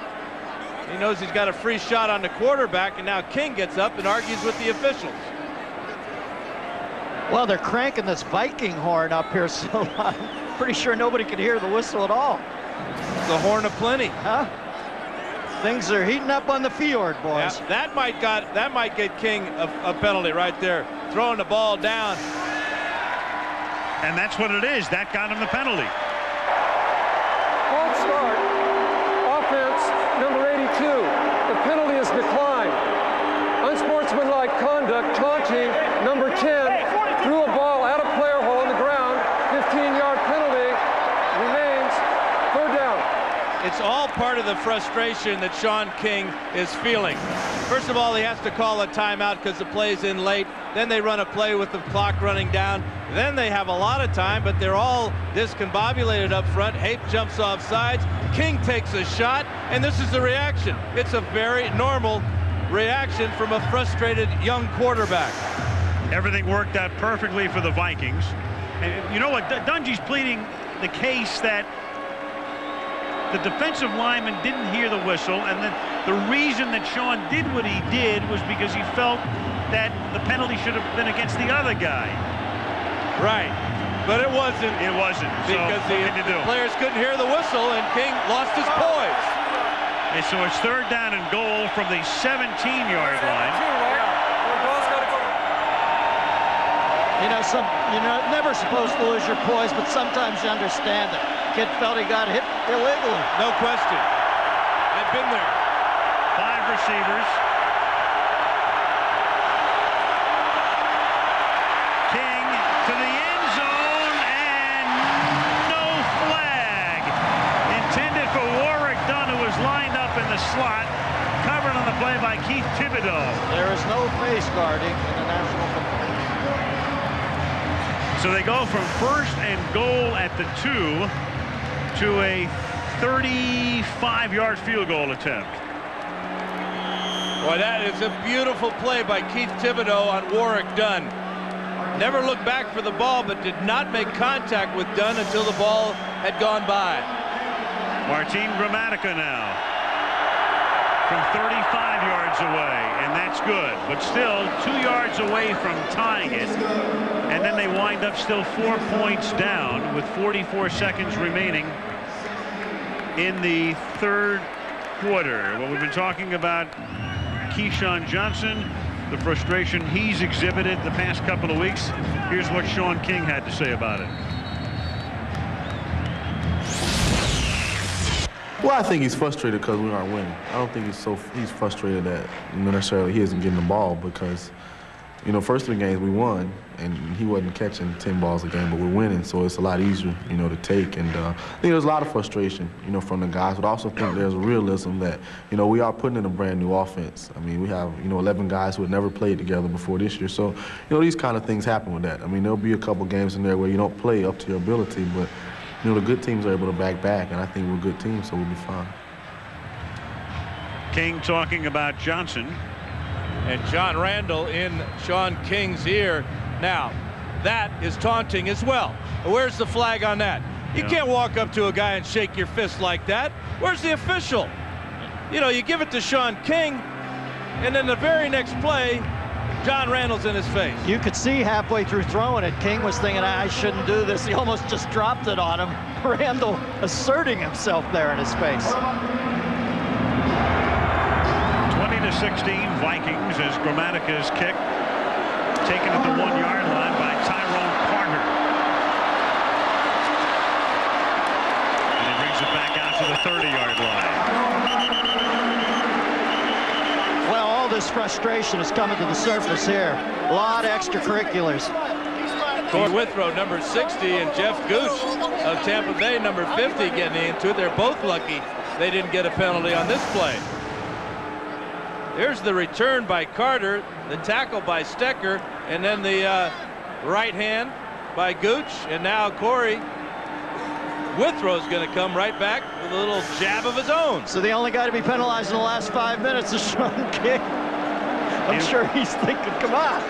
There's Culpepper tonight. He's only thrown the ball 11 times. 123 yards. He takes over at the 30-yard line and begins this drive on the ground with Robert Smith picking up 4 on what figures to be the final play of the 3rd quarter. So the Minnesota Vikings coming in with a mark of 4-0. Chidi Ahanatu a little slow in getting back up. As you can see, the Vikes in the first half 167 yards, but only 37 here in the second half, as the Bucs have closed the gap. End of 3, Vikings 20, Buccaneers 16, and Monday Night Football from Minneapolis returns after this message from our ABC stations.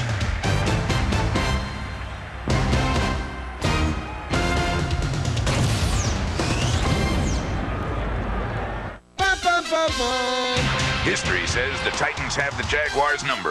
Will McNair and Tennessee inflict more pain, or can Jacksonville break the spell? Redemption or humiliation? Monday Night Football, next week at 9 Eastern, 6 Pacific. Flush with the success of their 1999 hit Ultimate Cheeseburger, JT, EJ, TJ, TK, and the other EJ returned to the studio to produce $1.99 for a limited time. $1.99 for a limited time. $1.99. It's so meaty and cheesy. Ultimate Cheeseburger. It's just $1.99. Can we fix that? At Gene Enterprises, we've harnessed the power of the human gene so you can say goodbye to your allergies forever with new... Quarter begins. Minnesota has the ball out of the shotgun. 2nd down and 6 from the 34-yard line, and we've got flags before the snap. False start, illegal snap, number 78 offense. 5-yard penalty, remains 2nd down. Reminder on ESPN Sports Center after the game. All the highlights and the day's sports news. And Denny Green's got to be concerned about his offense. Remember the series before this, it was 3 pass plays that Culpepper couldn't get off. Now this next series, they run one, and then they give back the yards they gain on 1st down with that penalty there. Back to the 30-yard line, 2nd down, 11.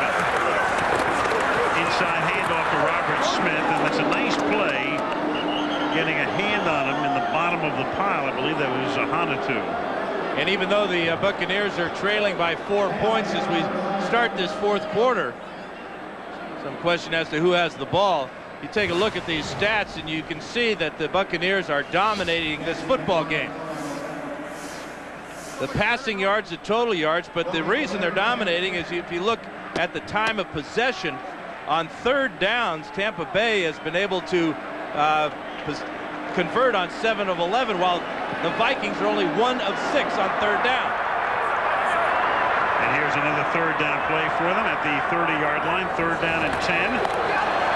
Blitz, look out, down he goes. Big sack back at the 16, and it's Warren Sapp.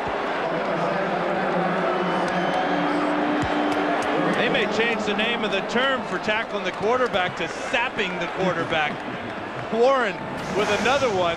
Here he is, just relentless. He's got all the physical tools that you want in a defensive tackle. NFL Defensive Player of the Year last year, and that's 5 times now that the Bucs have got Culpepper down. Not an easy task. Well, the thing, like you said earlier about Sapp, you just have to keep blocking until the whistle blows. Flag down. That was the Sapp for sack is seventh and a half of the season as Andre Hastings brings it back to the 42, loses the ball. Remember, a flag was thrown at the snap at the line of scrimmage. Vikings are sure they have it. Initial indication is they have it. Dwayne Rudd ripped it loose. He went for the ball and not the tackle, and he got the ball. Now the question is, what's this all about? At the snap, there are 2 of them. One thrown by the line judge, the other by the head linesman.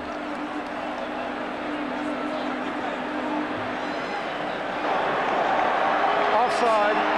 Defense. The penalty is declined. Result of the play. Fumble recovery. First down. Another monster penalty against the Bucs. Monster penalty, lining up in the neutral zone, and then a monster turnover. After a very clean third quarter, the Bucs start the fourth quarter with a huge fumble. Look at this move right there. Jumping off sides before the ball is snapped.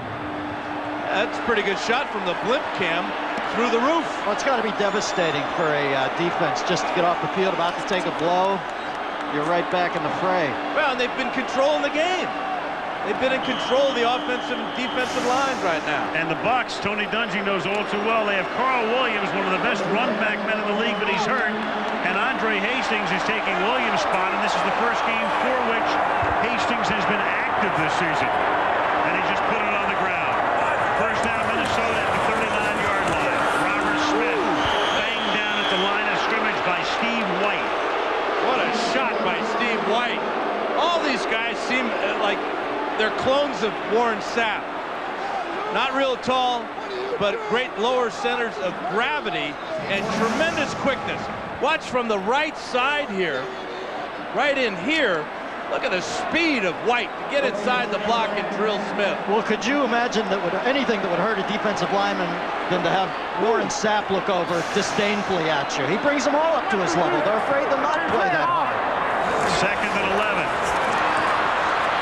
Dump off Smith over the middle. Open field tackle at the 34-yard line made by Derek Brooks, setting up a 3rd and 5. And it really is a total team concept on defense. It's a classic 4-man rush, and then great speed in your linebackers in Brooks and Quarles and Nate Webster, and then a very hard-hitting pair of safeties in Robinson and Lynch. That's why the Buccaneers are so good on defense. They're on a pace for 70 sacks. They've never had more than 44 in a season, and they don't blitz much. So you know they're getting a big push from that front four. It's ideal. 3rd and 5 at the 34-yard line. Culpepper throws, dropped by Moss. So Randy's been pretty quiet now for about a quarter and a half. On a slant, can't make the catch, and now if they're going to try to kick the field goal, they're looking at about 52 yards. And Sapp is right in Moss's face. If he makes his catch, it's going to be close to picking up the first down. Ball is thrown a little bit off target, a little bit behind him, but Randy Moss makes that catch all the time, and now Sapp right here. I think Warren's telling him that Sapp is further up the tree than Moss. Now Anderson to attempt a 52-yarder. Moss tonight, 2 catches, and they came on successive plays in the first half. That is blocked. Huge block picked up on the run by Donnie Abraham. Touchdown, Tampa.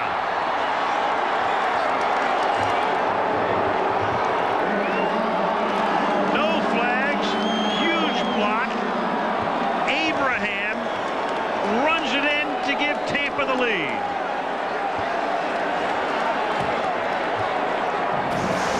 It's a long kick, so that means Anderson has to drive it. He can't afford to get it up in the air as fast as he'd like. Look at Warren Sapp blocks another field goal after getting one big one against the Redskins last week. None bigger than this one as Abraham takes it the distance. Sapp is a constant in nature. He's awesome. So Abraham scores. Martin kicks the extra point. What about John? Talking about a deflated Metrodome here. Watch out for that roof. 12-13 left in regulation. Talk about a defense taking over a ball game. Outstanding 3 series now for Tampa Bay, topped off by that block.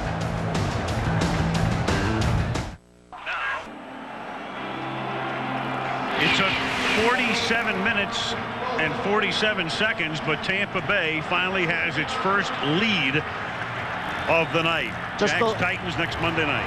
Just to lend a little quick perspective before this next series, Warren Sapp's the best defensive player in the universe. From the 5-yard line, Tyrone Carter. Up to the 27-yard line. You know, and Warren Sapp is only 6'2", but he's a great athlete. Okay. Look at the push. That's the key. He split Dixon and Mitch Palmer, the snapper, and got between the two of them and got his left hand up high enough to block that low kick of Gary Anderson. You know, Tampa Bay's defense is so good, I think they could hold St. Louis to 35. We will find out, won't we? Right. We have that Tampa St. Louis game the next to last Monday of the season. Late December. First down from the 27-yard line.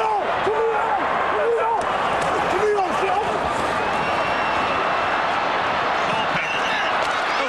And down he goes at the 22. He's wrapped up by Rondy Barber. Look how they feed off it, man. Well, they lured him into making an audible at the line of scrimmage, and when he changed the play, the Buccaneers changed their defense. Culpepper came out looking for the quick throw, had nothing, kind of panicked, rolled out, didn't throw the ball away, lost about 4 yards. Minnesota's second half possessions scored only 3 points, 300 or more yards in each of 19 games. That's a year plus 3 games, but right now tonight only 194 yards, and they've suffered 6 sacks. Second and 14.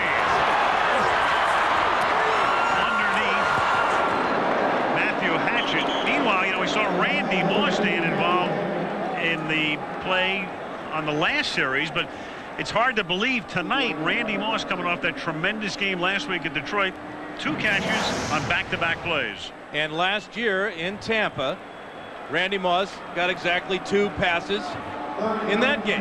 So obviously this defense has figured out a way to stop Randy Moss where almost no defense in the league has been able to.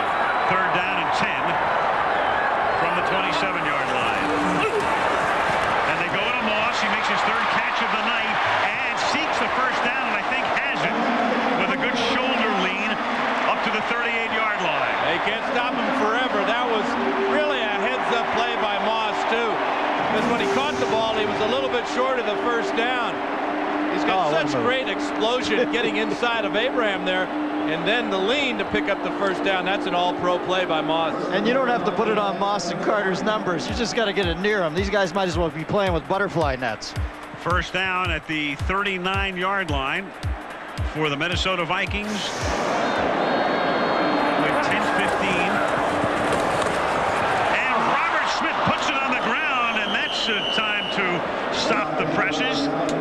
Derek Brooks is there, but it's recovered by Smith. Well, you can appreciate somebody like Moss, Dan, because you had a pretty good receiver in your day, one John Jefferson. John Jefferson made a lot of great catches. I just want people to remember just how good J.J. was. Didn't play with him for long, but he sure bailed me out a number of times. One-handed, yeah, he just likes to catch the point of the ball a lot of the time.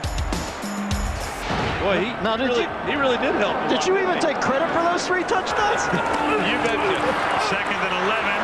Culpepper throws, and that's caught at the 42-yard line by Chris Carter.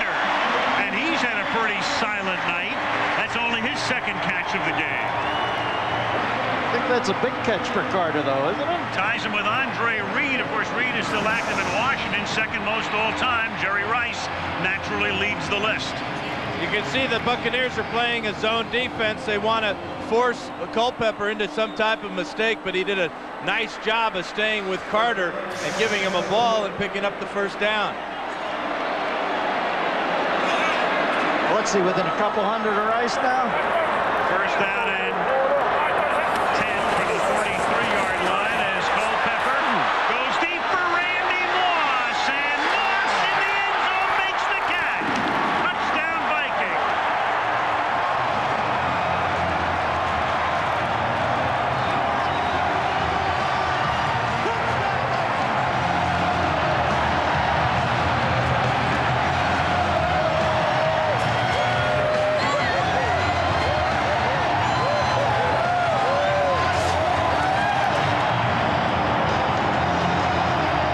Happening on a weekly basis now.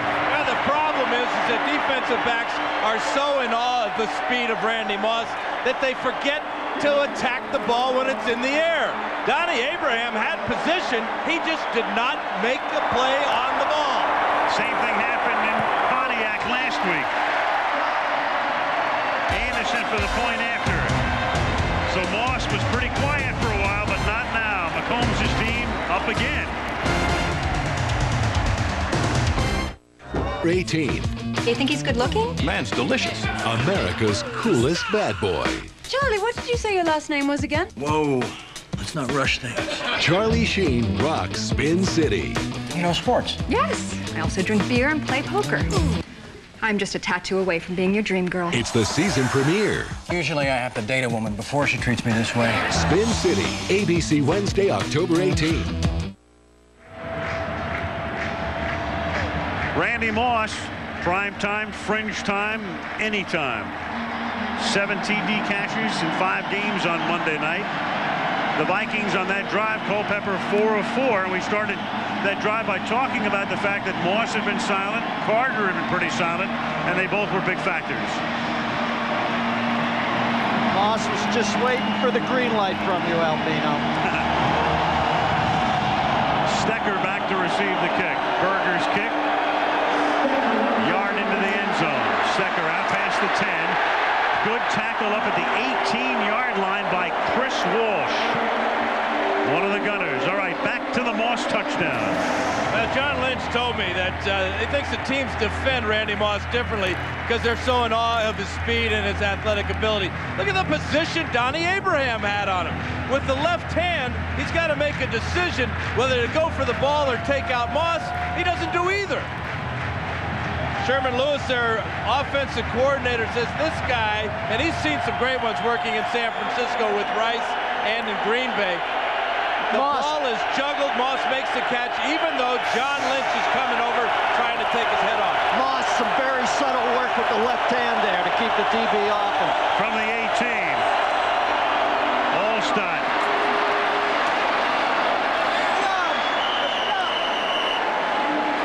Meanwhile, what was Culpepper doing when Moss was making that catch? Here was his seat. He's absorbing a huge hit from Brian Kelly, who is coming a little bit too late on the corner blitz. Culpepper knows that he's throwing to a special guy, and that special guy came through again. You know, to me, Dan, Moss makes the football look as if it weighs about 1/10 of an ounce. You know, his hands are so great, his timing, his use of his body. Like Dennis said, he held the guy off with his left hand. 2nd and 1. And Dunn gets the first down. I mean, he almost makes it look as if it's a styrofoam football. It really, I mean, I think that's the beauty of his athleticism is that time stands still, the ball kind of just hangs in the air. It's his ball, no matter if there's 1 or 2 defensive backs around him. See, if I'm Steckel here, I'm going to Keyshawn Johnson because, you know, Keyshawn's thinking mano a mano with Moss. You just saw what he did. He wants to light it up. He'll do everything in his power to get open. 1st and 10 from the 31-yard line. Done. Big play. Gain of 13. Tackled by Kylie Wong. Warwick Dunn would be my plan B, of course. Not a bad plan B. We got Mr. Inside and Mr. Outside, and here Dunn gets to the outside. Shows that flash. Kylie Wong 10 yards down the field with the tackle. Watch the quickness. They got great vision, these great running backs do. That's a super job of blocking by that offensive line. From the 44, Olstad is the setback. King for Johnson, who adjusts and can't make the catch. He got position on Chris Dishman, who hung with him and helped to break up the play.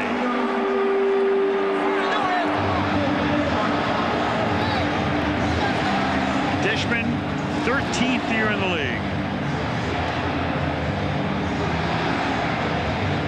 He's really helped out Robert Tate a lot, too, the converted wide receiver playing defensive back on the other side of the field. He's constantly asking Dishman for advice. Dishman still has it 13 years into the game. Dunn in the backfield behind King on 2nd and 10. Over the middle, reaching for it is Keyshawn to make the catch. Little short of the first down from where we stand. Well, good for Steckel. Spotted at the 47-yard line. Look at that block by Warwick Dunn on Robert Griffin. Just laid him out on the safety blitz. That's why that pass was complete. Little Warwick Dunn. Now Keyshawn with a good adjustment on this ball. Secures the catch before Thibodeau could get to him. Close enough to measure. They're bringing the chains in. I love to watch Sean King compete. We've seen him get fired up a little bit in this ball game. Remember what a great job he did last week against the Redskins, rallying the team. Yard line. Olstad. Stopped by Tony Williams. T-bone. And now I'm not saying you're compelled to go for it, but you almost have to. I don't know. With this defense, I would rather punt and let my defense get back on the field here. Yeah, I'm not sure they have the quickness. The Vikings are just too quick up front for Olstad. Well, Look at John Randall here, Al. They're going to go for it on 4th down and 1, and the play clock is already down to 3. And they just do get it off, and it's Olstad, and he's looking to throw, and wide open, he overthrows Todd Yoder. They called the dead right play and couldn't pull it off. And I guarantee it's because the play clock was running down. Guys get nervous when the play clock runs down like that. Absolutely. Olstad, not used to throwing the ball, really carried his fake out well, but he knew when he let it go, he threw it too far. Great idea.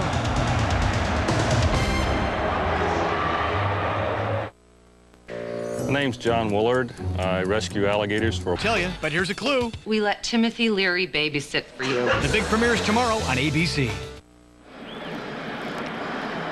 That was only the second pass of Mike Olstad's career. They got the play off with a half-second on the play clock. Tampa Bay has been accused of being very conservative offensively. They were anything but right now, Minnesota has the lead in the ball near midfield, and they will try to chew up the clock with Robert Smith banging his way across the 50 to the 47-yard line. You really do have to love the call because it was the right call. It's just that a play like that takes a long time to call in the huddle. An example would be I right, fake 48 toss, halfback throwback. It's not like getting up the line of scrimmage saying I right 48 toss. It takes too long. It took the play in sooner. It took a long time, and also it took a few seconds for the bench to decide, are we going to punt? Because you and I had discussed whether it's a no-brainer or not. They could have punted, a lot of time left and their timeouts as well, and they opted to go for it. This is Culpepper throwing, and that is hauled in at the 37-yard line. Great catch by Chris Carter. He was inbounds.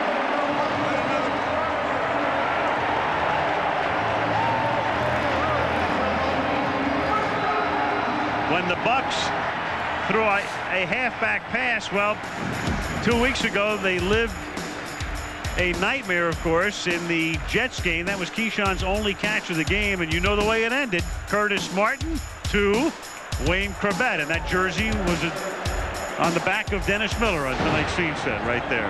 And that's what beat Tampa Bay a couple of weeks ago. I love the way that Allstott was trying to put English on the ball after he delivered it. This is Robert Smith picking up 2. Damian Robinson makes the tackle. What do we got here, boys? Let me take a breath. 27, 23, 4:10 left. Okay. And just got to get the lay of the land. 2 timeouts for both teams, Dennis. So if the Bucs can stop the Vikings here at this part of the field, I would doubt that the Vikings would try a long field goal again.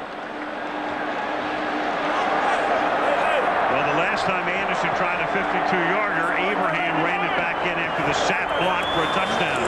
Blitz, 2nd and 9.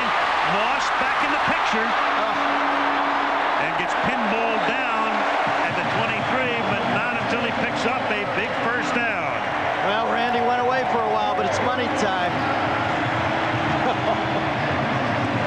What happened to the big guy? Is he hurt? Check in with Melissa Stark. Al, you've seen Dante Culpepper's poise under pressure tonight. Well, it should come as no surprise. He's dealt with pressure since day one. He was born to a woman in prison in Miami. She was an unwed teenager in prison for armed robbery. Then he was adopted by a woman named Emma Thompson. She was 62 years old at the time, had already raised 14 children by herself, none her own. He said he owes everything to Emma. And when he got his NFL contract, one of the first things he did with the money, he realized a lifelong dream. He bought Emma a house. And Al, he's happy to say that her neighbors are nothing but doctors and lawyers. And right now, her very proud son is on the verge of leading his team to a 5-0 record. He, like John Lynch, a baseball draftee, opted for football. Right now, 15 of 19 tonight. 2nd down and 4. Sapp can only look on. And the clock is ticking down. And remember, Tampa Bay has 2 timeouts, which they'll have to take on defense, plus the 2-minute warning. Culpepper, after milking the clock, gives it to Smith. He picks up the first down. And now it's just about impossible for Tampa Bay as he takes it to the 9-yard line. And that takes us to the 2-minute warning. So it'll be 1st and goal when we come back. Joe! No, I'm not. The Gene and Davis Show premieres tomorrow on ABC. Monday Night Football is being brought to you by Bud Light. For the great taste that won't fill you up and never lets you down, make it a Bud Light. State Farm Insurance, like a good neighbor, State Farm is there. Lexus and the all-new LS 430. Imagine how you'll feel driving it. And Capital One. Capital One, what's in your wallet? Where was the crew pushing in from there, Al? Duluth. St. Cloud. Edina.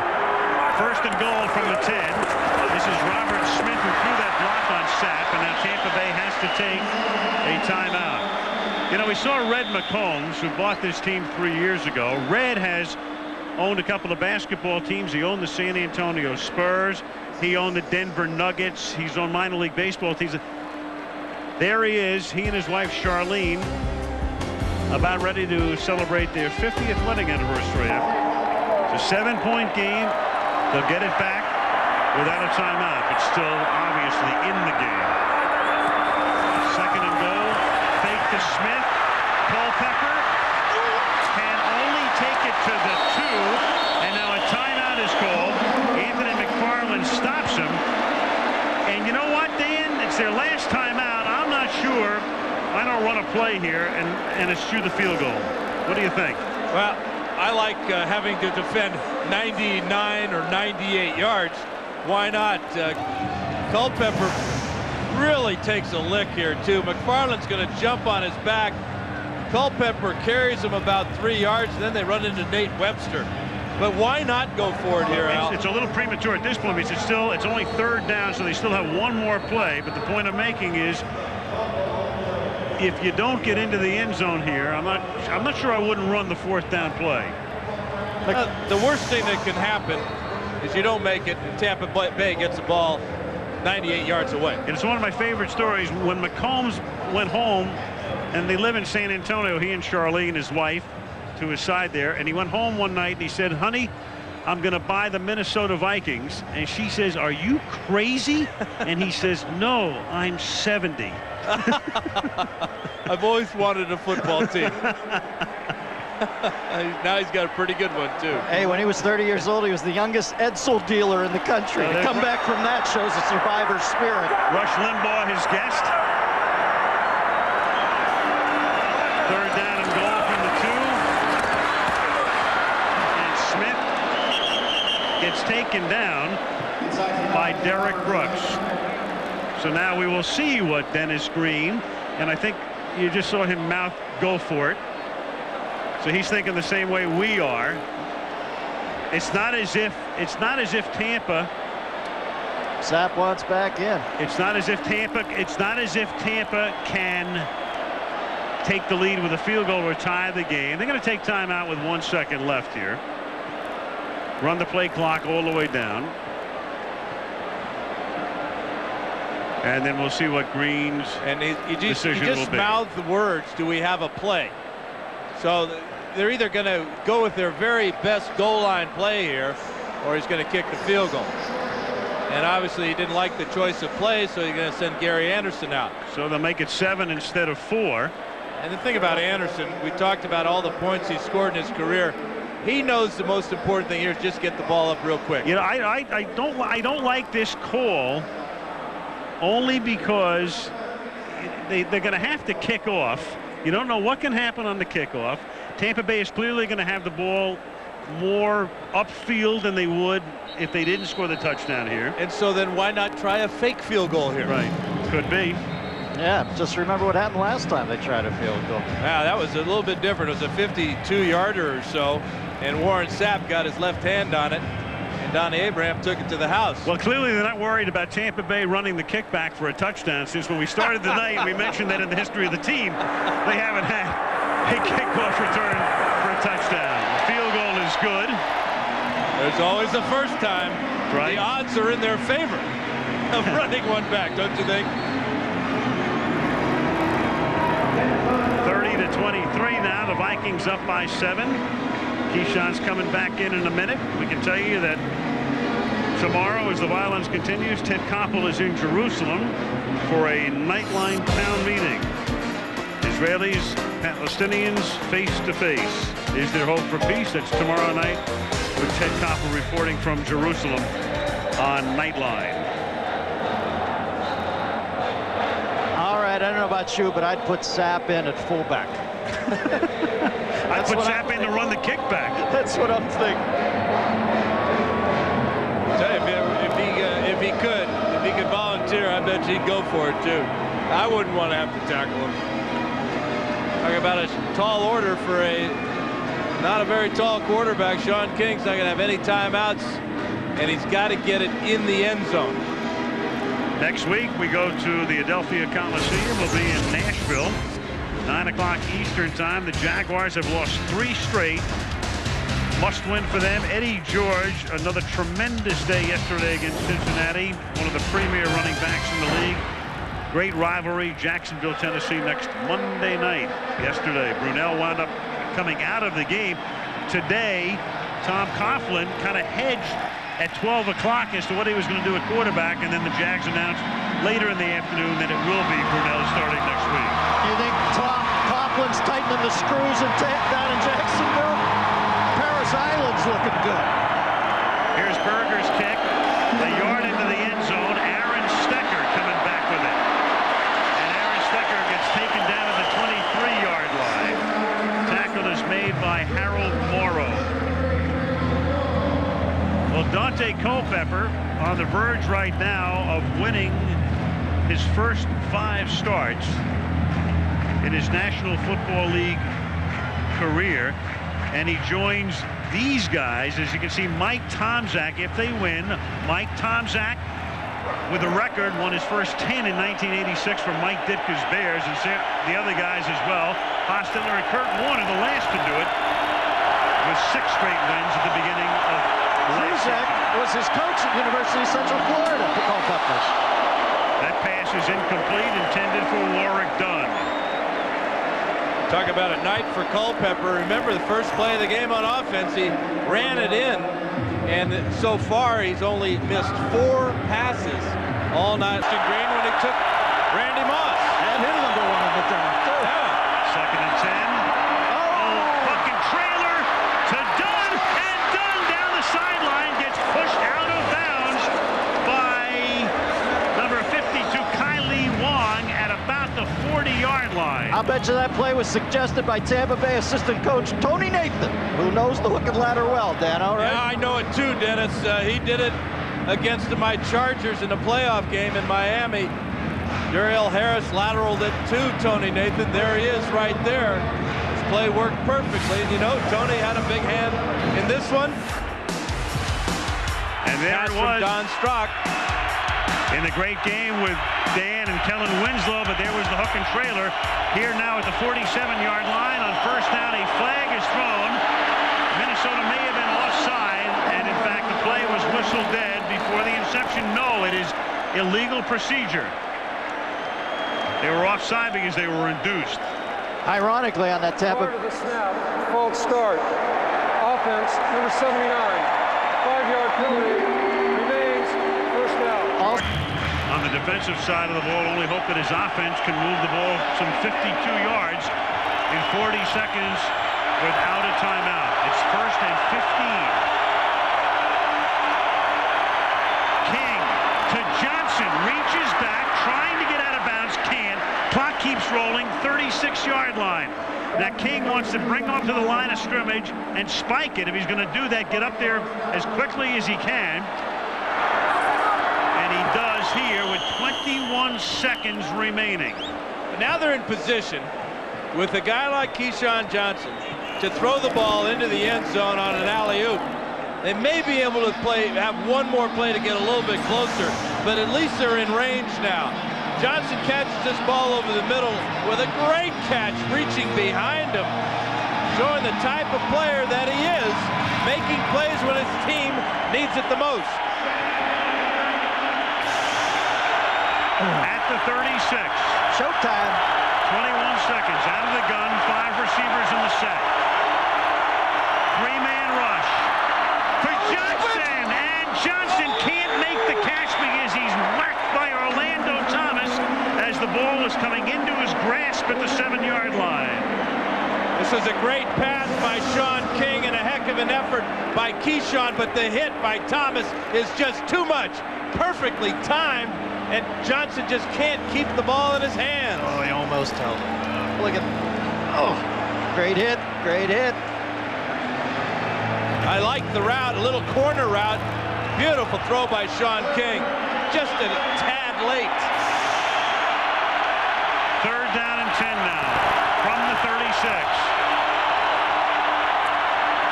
King wrestled down by Randall. Start blow giant Teddy's hair. There's a temporary clock stoppage until the ball is ready for play. Now it's moving again. Here's the final play of the game, barring a defensive penalty. From the 44.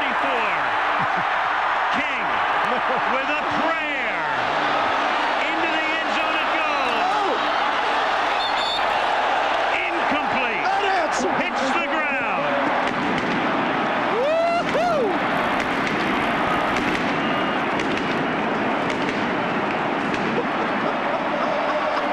It doesn't get any better.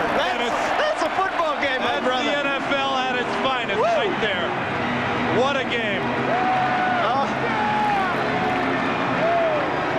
30-23. The Vikings win it and remain unbeaten at 5-0. We'll be back. We'll have the play of the game when we come back.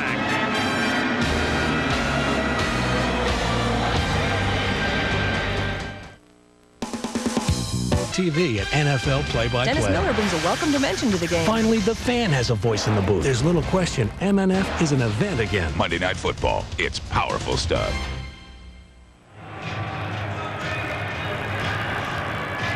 Minnesota wins it 30-23. The Verizon play of the game. We're going to go back to the very last play here and look at how close this actually is. It is up to the officials upstairs to review it. What you have is the ball coming down. Robert Tate has it hit his foot. There is Jaquez Green almost coming up with the ball, but it bounces off the ground. But it was that close, and that's why you saw Warren Sapp looking upstairs. The league looked at it. The guys upstairs did and said they weren't going to review it. As it turns out, right call. Here's Melissa.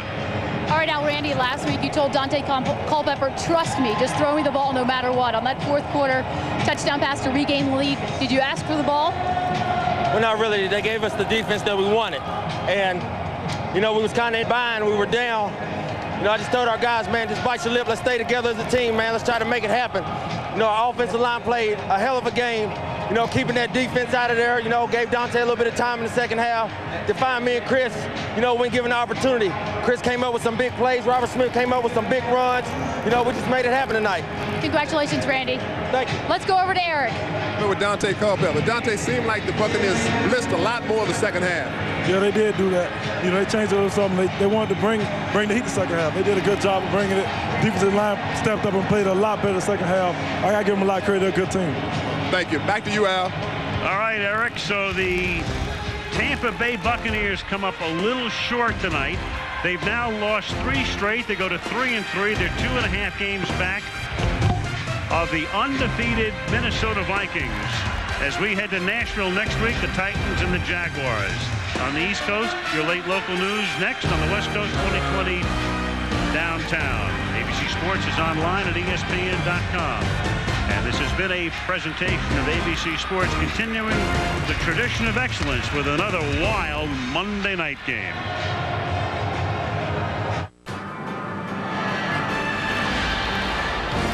ABC Sports thanks you for watching this presentation of the National Football League. Promotional consideration provided by National Car Rental, the official car rental company of the National Football League. Let's go! ABC Tuesday, television's most anticipated new drama. I'm sorry your patient's gonna die. Never. Premiering without commercial interruption. Hang in there, kid. I'm not asking you, I'm telling you. The show that's already the critics' choice. Excellent, riveting, and exhilarating. I go to war for all these people, and the only thing I ask is that you stick with me. Gideon's Crossing, with a special premiere brought to you without commercial interruption by Johnson & Johnson. Tuesday at 10/9 Central on ABC.